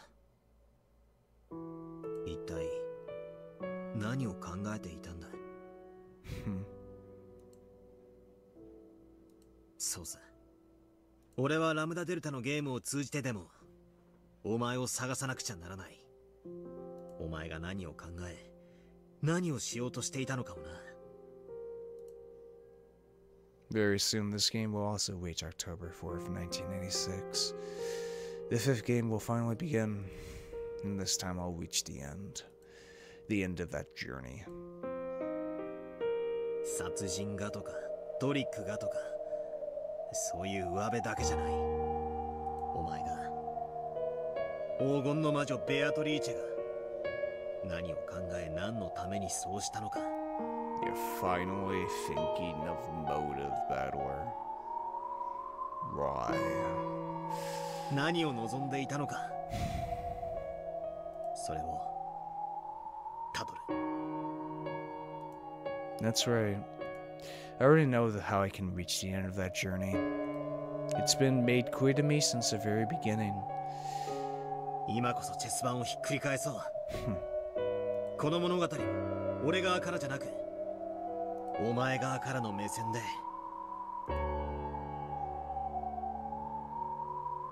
そして今度こそ、お前を理解しよう。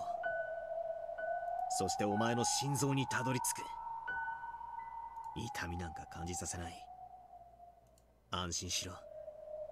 あの魔女どものおもちゃになど、もうこれ以上させないからな。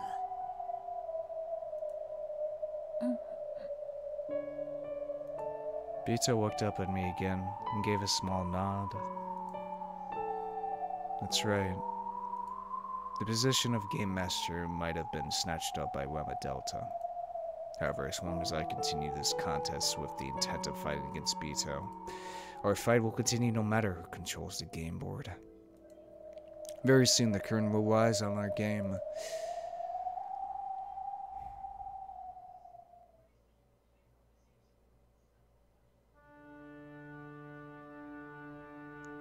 今年の親族会議でも親方様の秘密を隠さねばならん。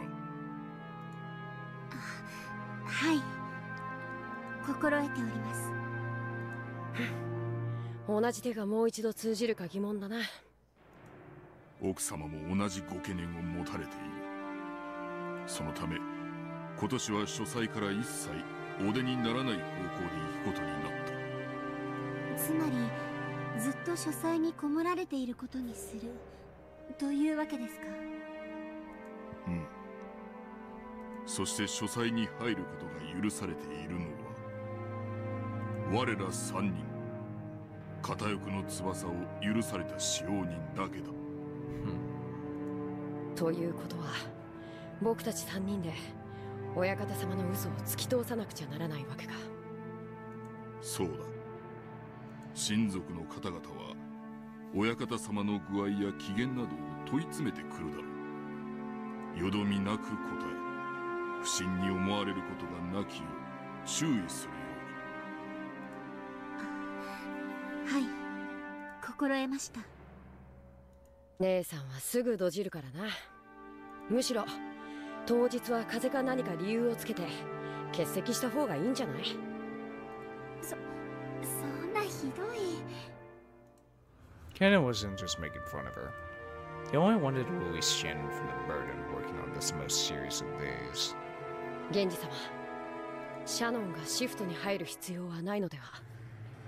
僕たちだけで十分やります。それはできん。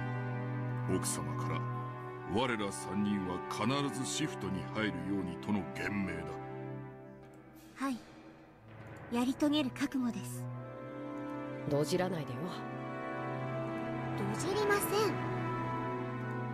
Shannon grew sullen and Ken shrugged. Then Genji told them that they weren't taking this seriously enough. シャノン、カノン、すでにお仕えする親方様はお亡くなりになっている。しかし本当の意味でお亡くなりになるまで我らの奉仕は続く。あの書斎は無人ではない。今なお親方様がおられ、日々の研究に勤しまれているのだ。それを深く心得よ。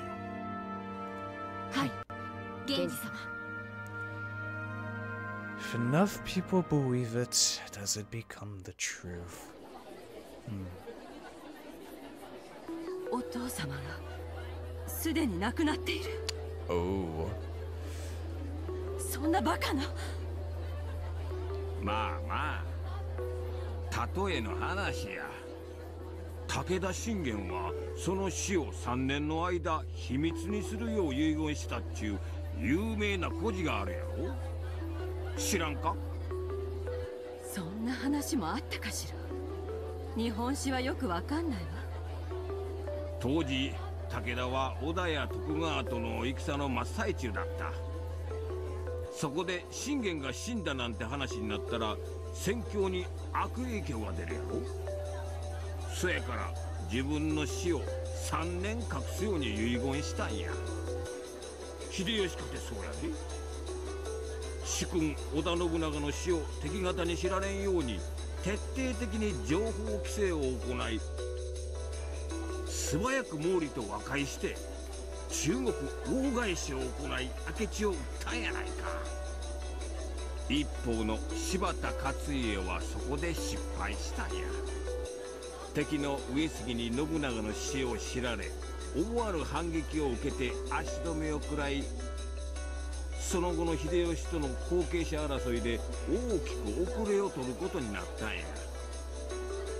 Hideyoshi, who had a strong fascination with the commanders of the Son Goku period, would only show off his knowledge when he got the chance. Once he'd swayed away, but made him get back to his point. 早い話が、わしは去年の親族会議からずっと違和感を持っとったんや。あれは私やルドルフが遺産の話をしてたのを廊下のお父様に聞かれてしまって、それで。そこや。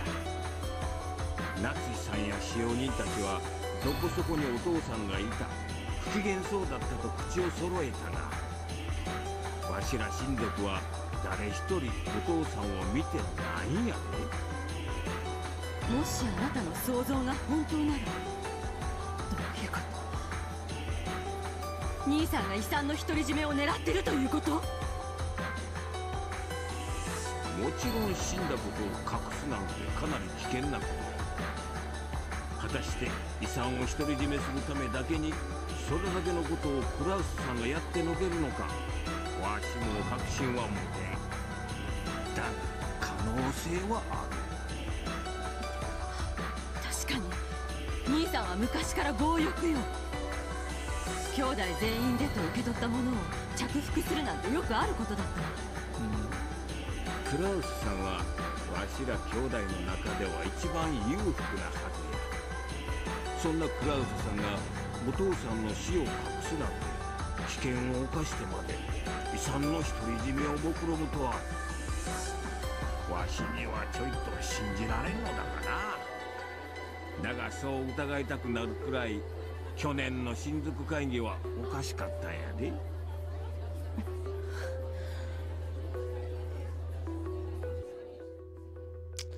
Suspicions are aware. Even the others were painfully aware of how reckless it would be to try and see Kenzo when he was in a bad mood. So during last year's family conference, once they heard about Kenzo getting into a terrible mood, they never made an attempt to contact with him. That was why, to this very day, they hadn't founded suspicion that Kenzo had never appeared. 確かに疑ってみる価値はあるわね。でも本当に兄さんがお父様の死を隠すなんて大それたことをするかしら。傲慢なくせにおかしなところで小心な人よ。そんな一世一代の大博打を本当にするかしら。いずれにせよ今年の会議ではきっちりお父さんのご尊顔を拝謁した方がええやろな。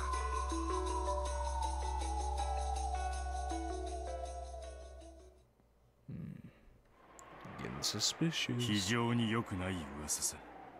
どうやら兄貴の事業は俺たちの想像を超えて手ひどく失敗してるらしい。相当の損失を抱えてて表向きを取り繕うだけで精一杯らしい。つまりクラウスさんからお金を借りるのはとても難しいことというわけね。ああ、泣けてくる。クラウスさんにとって経済的に困窮していることはある種の弱みにはならないの？弱み？そりゃ投資家は超えてるから投資家なんだぜ。実は金欠だなんてことになったら誰も見向きもしねえ。信用第一の世界なのね。Kyrie smiled thinly. Rudolph was taken aback by that smile. He figured that his plan, which involved wasting money to get him out of his current mess by borrowing from the affluent Kraus, would all come to nothing now that they knew Kraus himself was in financial trouble. クラウスさんの信用はクラウスさんのこれからのお仕事に必要だろうけれど、私たちのこれからには必要ないわ。兄貴をゆするってのか。私だったら嫌よ。血のつながった兄弟を貶めるなんて。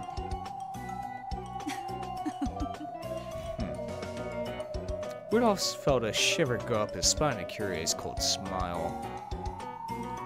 And at times, Curie was able to throw away all compassion and think in an extremely ruthless manner. Whenever he saw that Rudolph do, he never liked to effervesce his enemy. 他に金策があるなら、お兄さんを脅迫なんてしたくないものだわ。だったら悩んだりしねえ。選択の余地のない問題で悩むのは人生の無駄だと思うわ。Rudolph stopped talking, folded his arms, and lowered his gaze. He still felt some of the terror he experienced thanks to Klaus's violence when they were young. Now that same Klaus was the one he needed to threaten. Rudolph would also be fighting against his childhood trauma. So, to give her husband a little push, Curie smiled reassuringly, and perhaps coldly. つくづく信用で仕事をしたくないものだわ。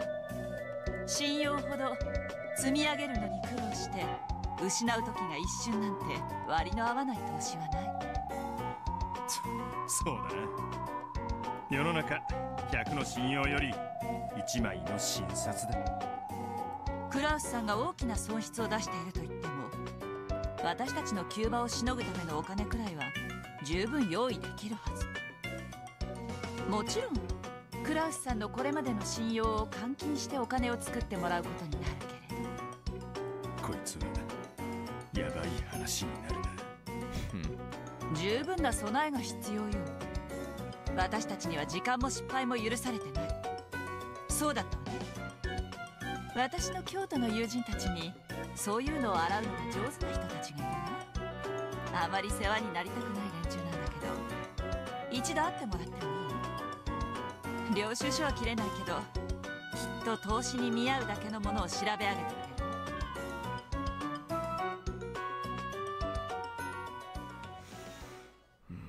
The adults make their moves. ええ。マリアも元気よ。そちらは大きなお世話よ。ありがとう。え？さあ、スケジュールを見てみないとわからないけど。Rosa was talking to Rudolph over the phone. Rosa rarely received calls from her older siblings, so she braced herself for something serious. 実はな、次の親族会議について、ちょいと兄貴抜きで意見を調整したいんだ。エヴァ姉さんとルドルフ兄さんと私の3人で頭痛の増えそうな話ね。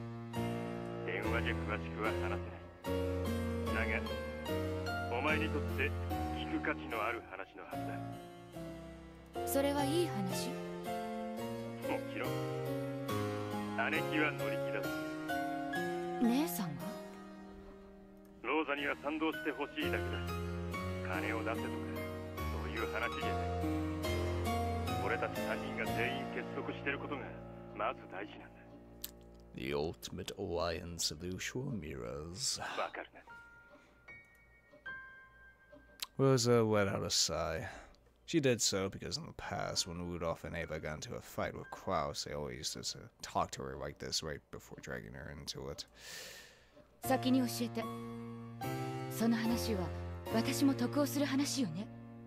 ああ、俺たち3人で2億ずつせしめる。まくいけばそれ以上も引っ張れるかもしれない。お前の借金それでチャラだ。それはいつまでにせしめられるの？もちろん年度内だ。俺も助かる、姉貴も助かる、そしてローザも助かるってわけだ。散歩を丸く教わる。姉さんが話に乗るくらいには勝算があるのね。話を聞く気になったか。ちょいと急だが次の日曜日の19時銀座のお前のお気に入りの喫茶店で会おう。俺と姉貴の予定が僕にか合わねえ。問題ないか。2億捻出できる話なら聞かないわけにはいかないわ。では次の日曜日の午後7時にレオポルドで。マリアちゃんによろしくね。連れてきてもいいんだぜ。あの子の前でお金の話はやめて。Ugh. She set the receiver down with a clunk, a little violently. Apparently either Ava or Rudolph had gotten a hold of one of Cross's weak points. It would probably threaten him with that at the next family conference and force him to pay up. Even before hearing the details, she knew full well that would be nothing good. But even so, this might be her once-in-a-lifetime chance to pay back her large debts. Rosa took a notebook out of her handbag and started to mark the day she'll be meeting with Rudolph and Ava. Then she frowned and smacked herself hard in the forehead. Because when there was the ZL with Maria, something she had planned to do with her daughter. Maria was in her room, pointing around excitedly with Sakatoru and the others. That was because she was going to go to that recently built amusement park, Disneyland. Yes, my favorite world, Disneyland. The following Sunday. I'm sorry, that's just such a funny way to fucking spell it. You guys want to go to Disney World? Looking at the clock, I saw that was just past 9 at night. Maria was breaking the lights out rule. After covering her face and agonizing for a while, Rosa stood up and stomped over to Maria's room. The room probably be a mess as well. At least tonight, that was convenient. As she stood outside the door to Maria's room, listening to the happy laughter seeping through, Rosa's face twisted in anguish once again, and she looked at the floor. Then, when she raised her head again, her brow was furrowed, and her face had become an angry expression of anger.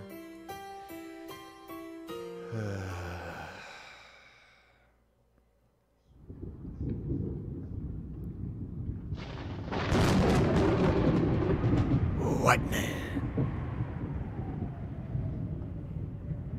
The weather wasn't that great. According to the weekend forecast, a certain tropical cyclone would likely grow onto a launch typhoon. If unhappy premonitions tend to be right, this year's family conference will probably take place in absolute horrible weather. No, I wish a typhoon large enough to stop our boat travel would seal Okajima away forever. If that happened, I'd be able to hide Kinzo's death as long as I wanted. 台風が彼らを永遠に遠ざけてくれればいいのに。Natsui let out a deep sigh. Just doing that made her headache throb. As the day of the family conference approached, the intensity of her headache just kept on increasing.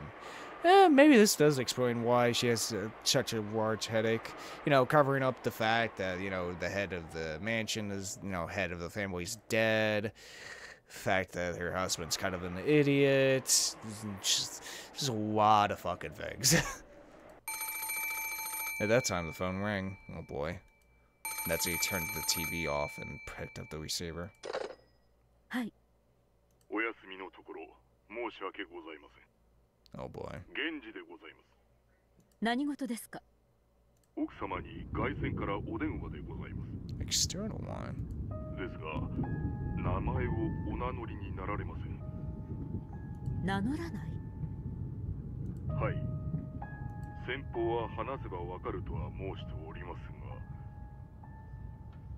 No. いかがしますか？いたずらかもしれません。どんな相手です？おそらく若い男性ではないかと。お心当たりはございませんか？ Young man. 若い男性。Natsui didn't have a clue who that might be. In the first place, there was no one amongst her acquaintances who would do something as weird as refusing to say their name.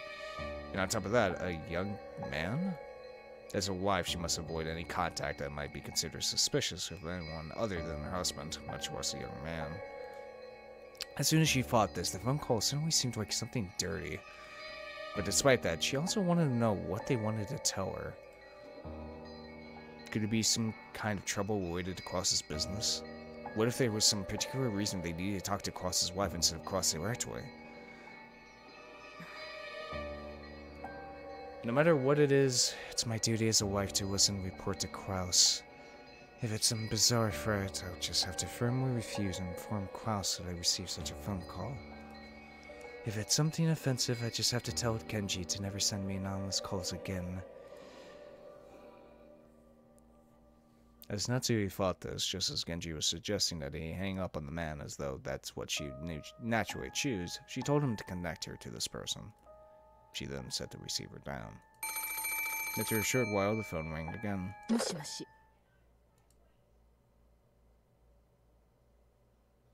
This wasn't the internal line. It was the external phone line, which Genji had redirected to her. Yes. So it should already have been connected directly with the mysterious man. However, the person on the other end didn't respond. Not liking this at all, Natsui spoke one more time, sounding displeased. もしもし誰ですか名を名乗りなさい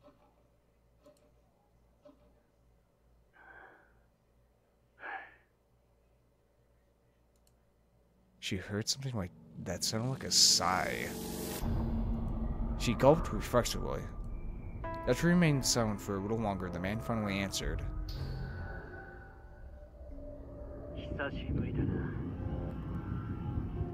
That's Badwar. That was the first time the man had spoken. It's Badwar. Yeah.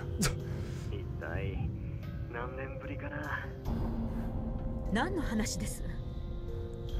あなたは誰ですか？ The voice certainly did sound like a young man's. I was suspecting Badwar since, you know, young man, but maybe there's bias, but that's Badwar. But it's hard to learn much about someone just by their voice over the phone. It sounded like a young man, but it might actually be a middle school age boy, or a man in his prime who'd still have a youngish voice. No, wait, it might be too soon to be sure this is even a male.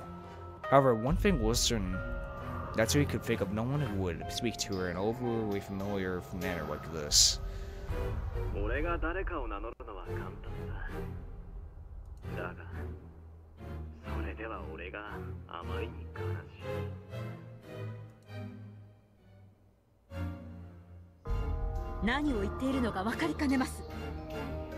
あなたは誰ですか？そして私に何の用ですか？それが言えないなら興味はありません。切りますよ。俺の望みはあんたに思い出してもらうことだ。何を思い出せというのですか？あなたなど知りませんし、思い出すような心当たりもありません。そんなこと言うなよ。俺はあんたの子供じゃないか。What?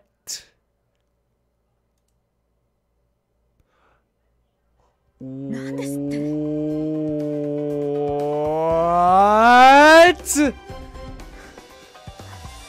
あなたは何を言っているんです？そんな悲しいことを言うなよ。か。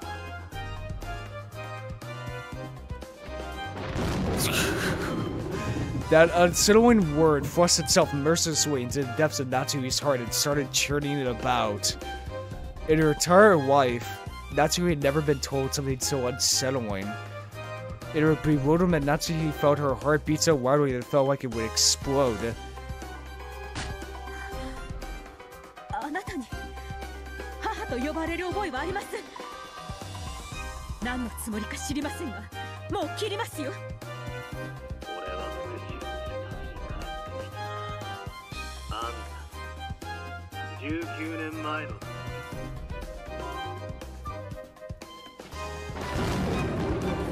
Natsui's mind went blank. And from beyond the wind howling outside the window, she most certainly heard the roar of the sea from that day. あんた本当はもう思い出してる。何の話かわからないと言っています。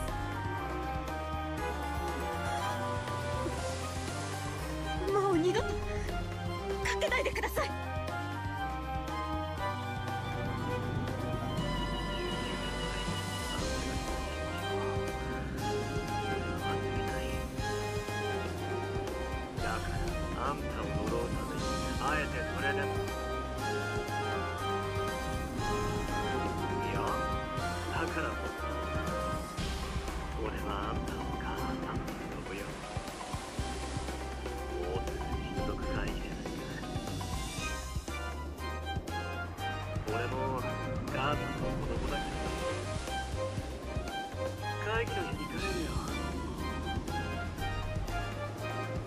19年ぶりにあんたに復讐するために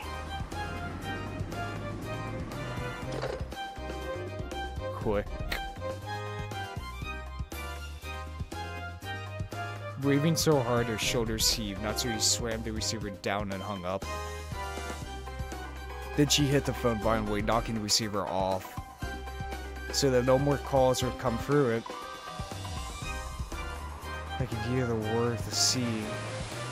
The voice I hear from beyond the howling wind is certainly... even if I cover my ears, the headache won't... Completely pale, Natsuri kept shivering as though cold.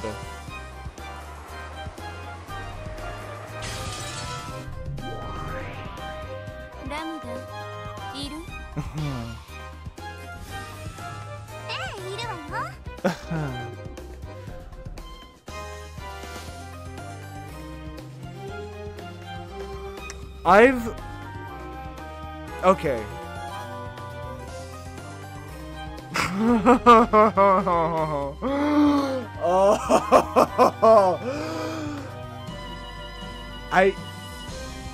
Dude.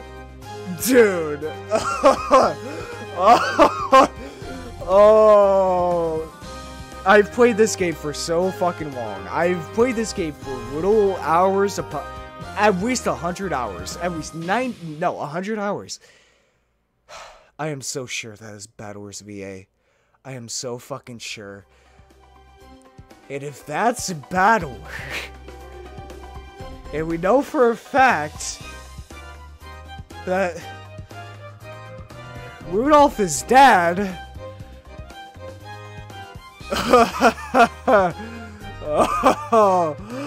Oh, fuck.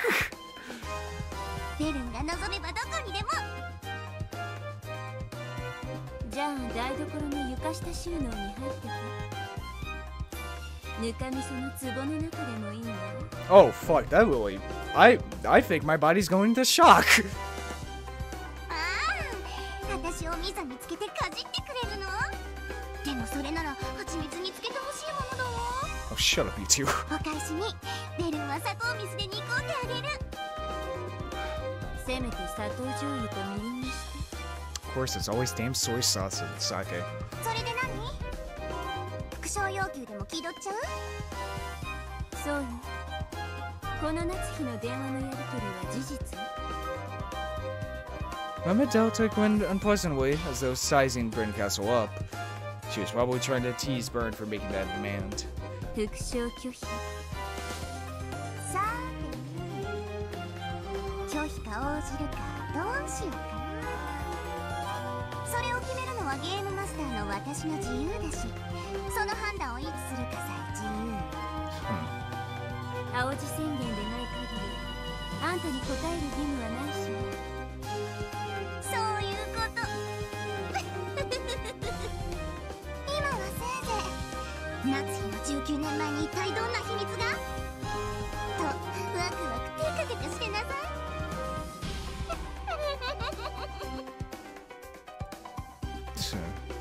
Of course, this fishy telephone call happened before October 4th, 1986.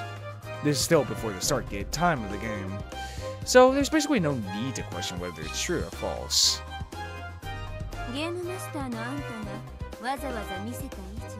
Yeah. Something.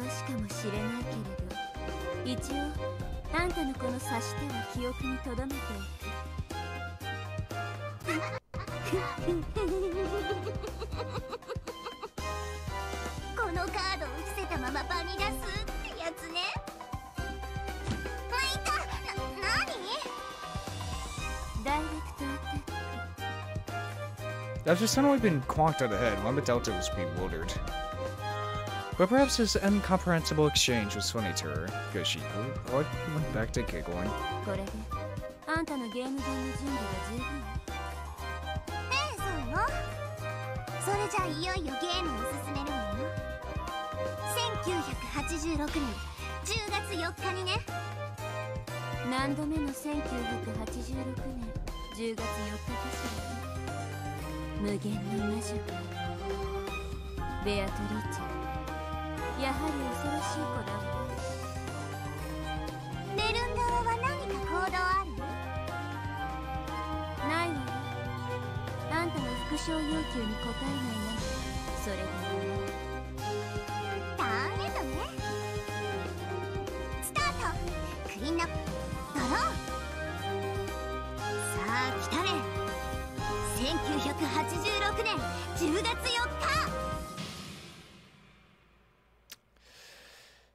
Well then.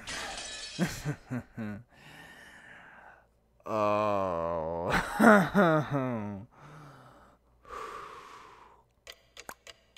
The game finally begins, ladies and gentlemen. 19 years ago.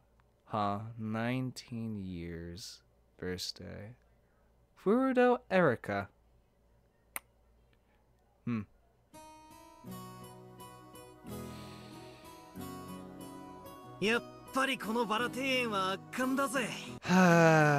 And I think this is a good stopping point.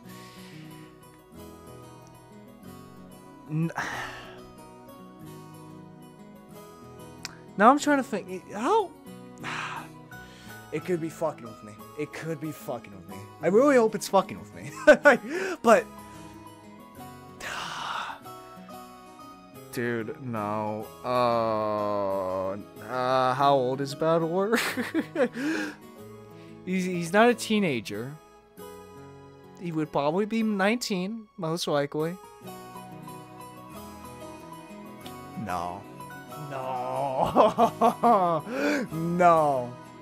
No. But why use Battler's VA? but why use him?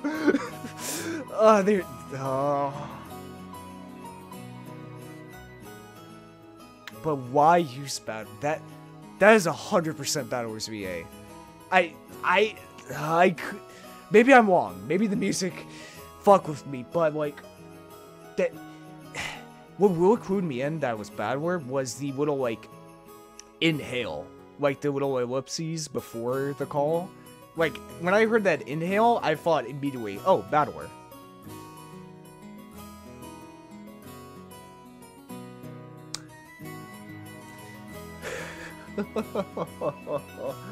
But if it's Battler, and we know he doesn't.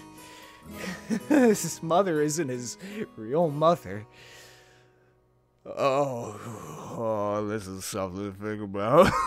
Oh shit. Oh shit, man. Maybe it's fake.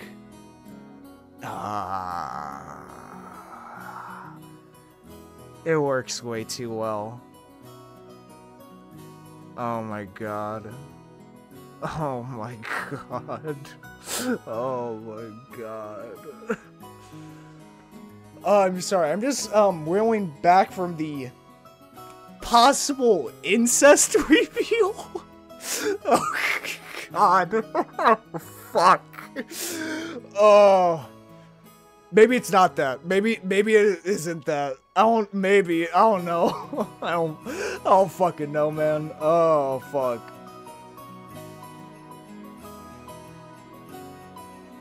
That could be a fake scene. I don't know. Oh, but everything in my head, both my head and my heart is telling me that ain't a fake scene, boy. That ain't a fake scene at all. Cause why would Natsu make something like make up something like that for no reason? A young man calling, telling her about 19 years ago and the crime. Oh my god. Oh, fuck. Where do we go from here, man? Oh my god. Anyway, if you guys enjoyed this episode, hit that subscribe button. If you liked it, hit the like button. Tell me some input down comments below.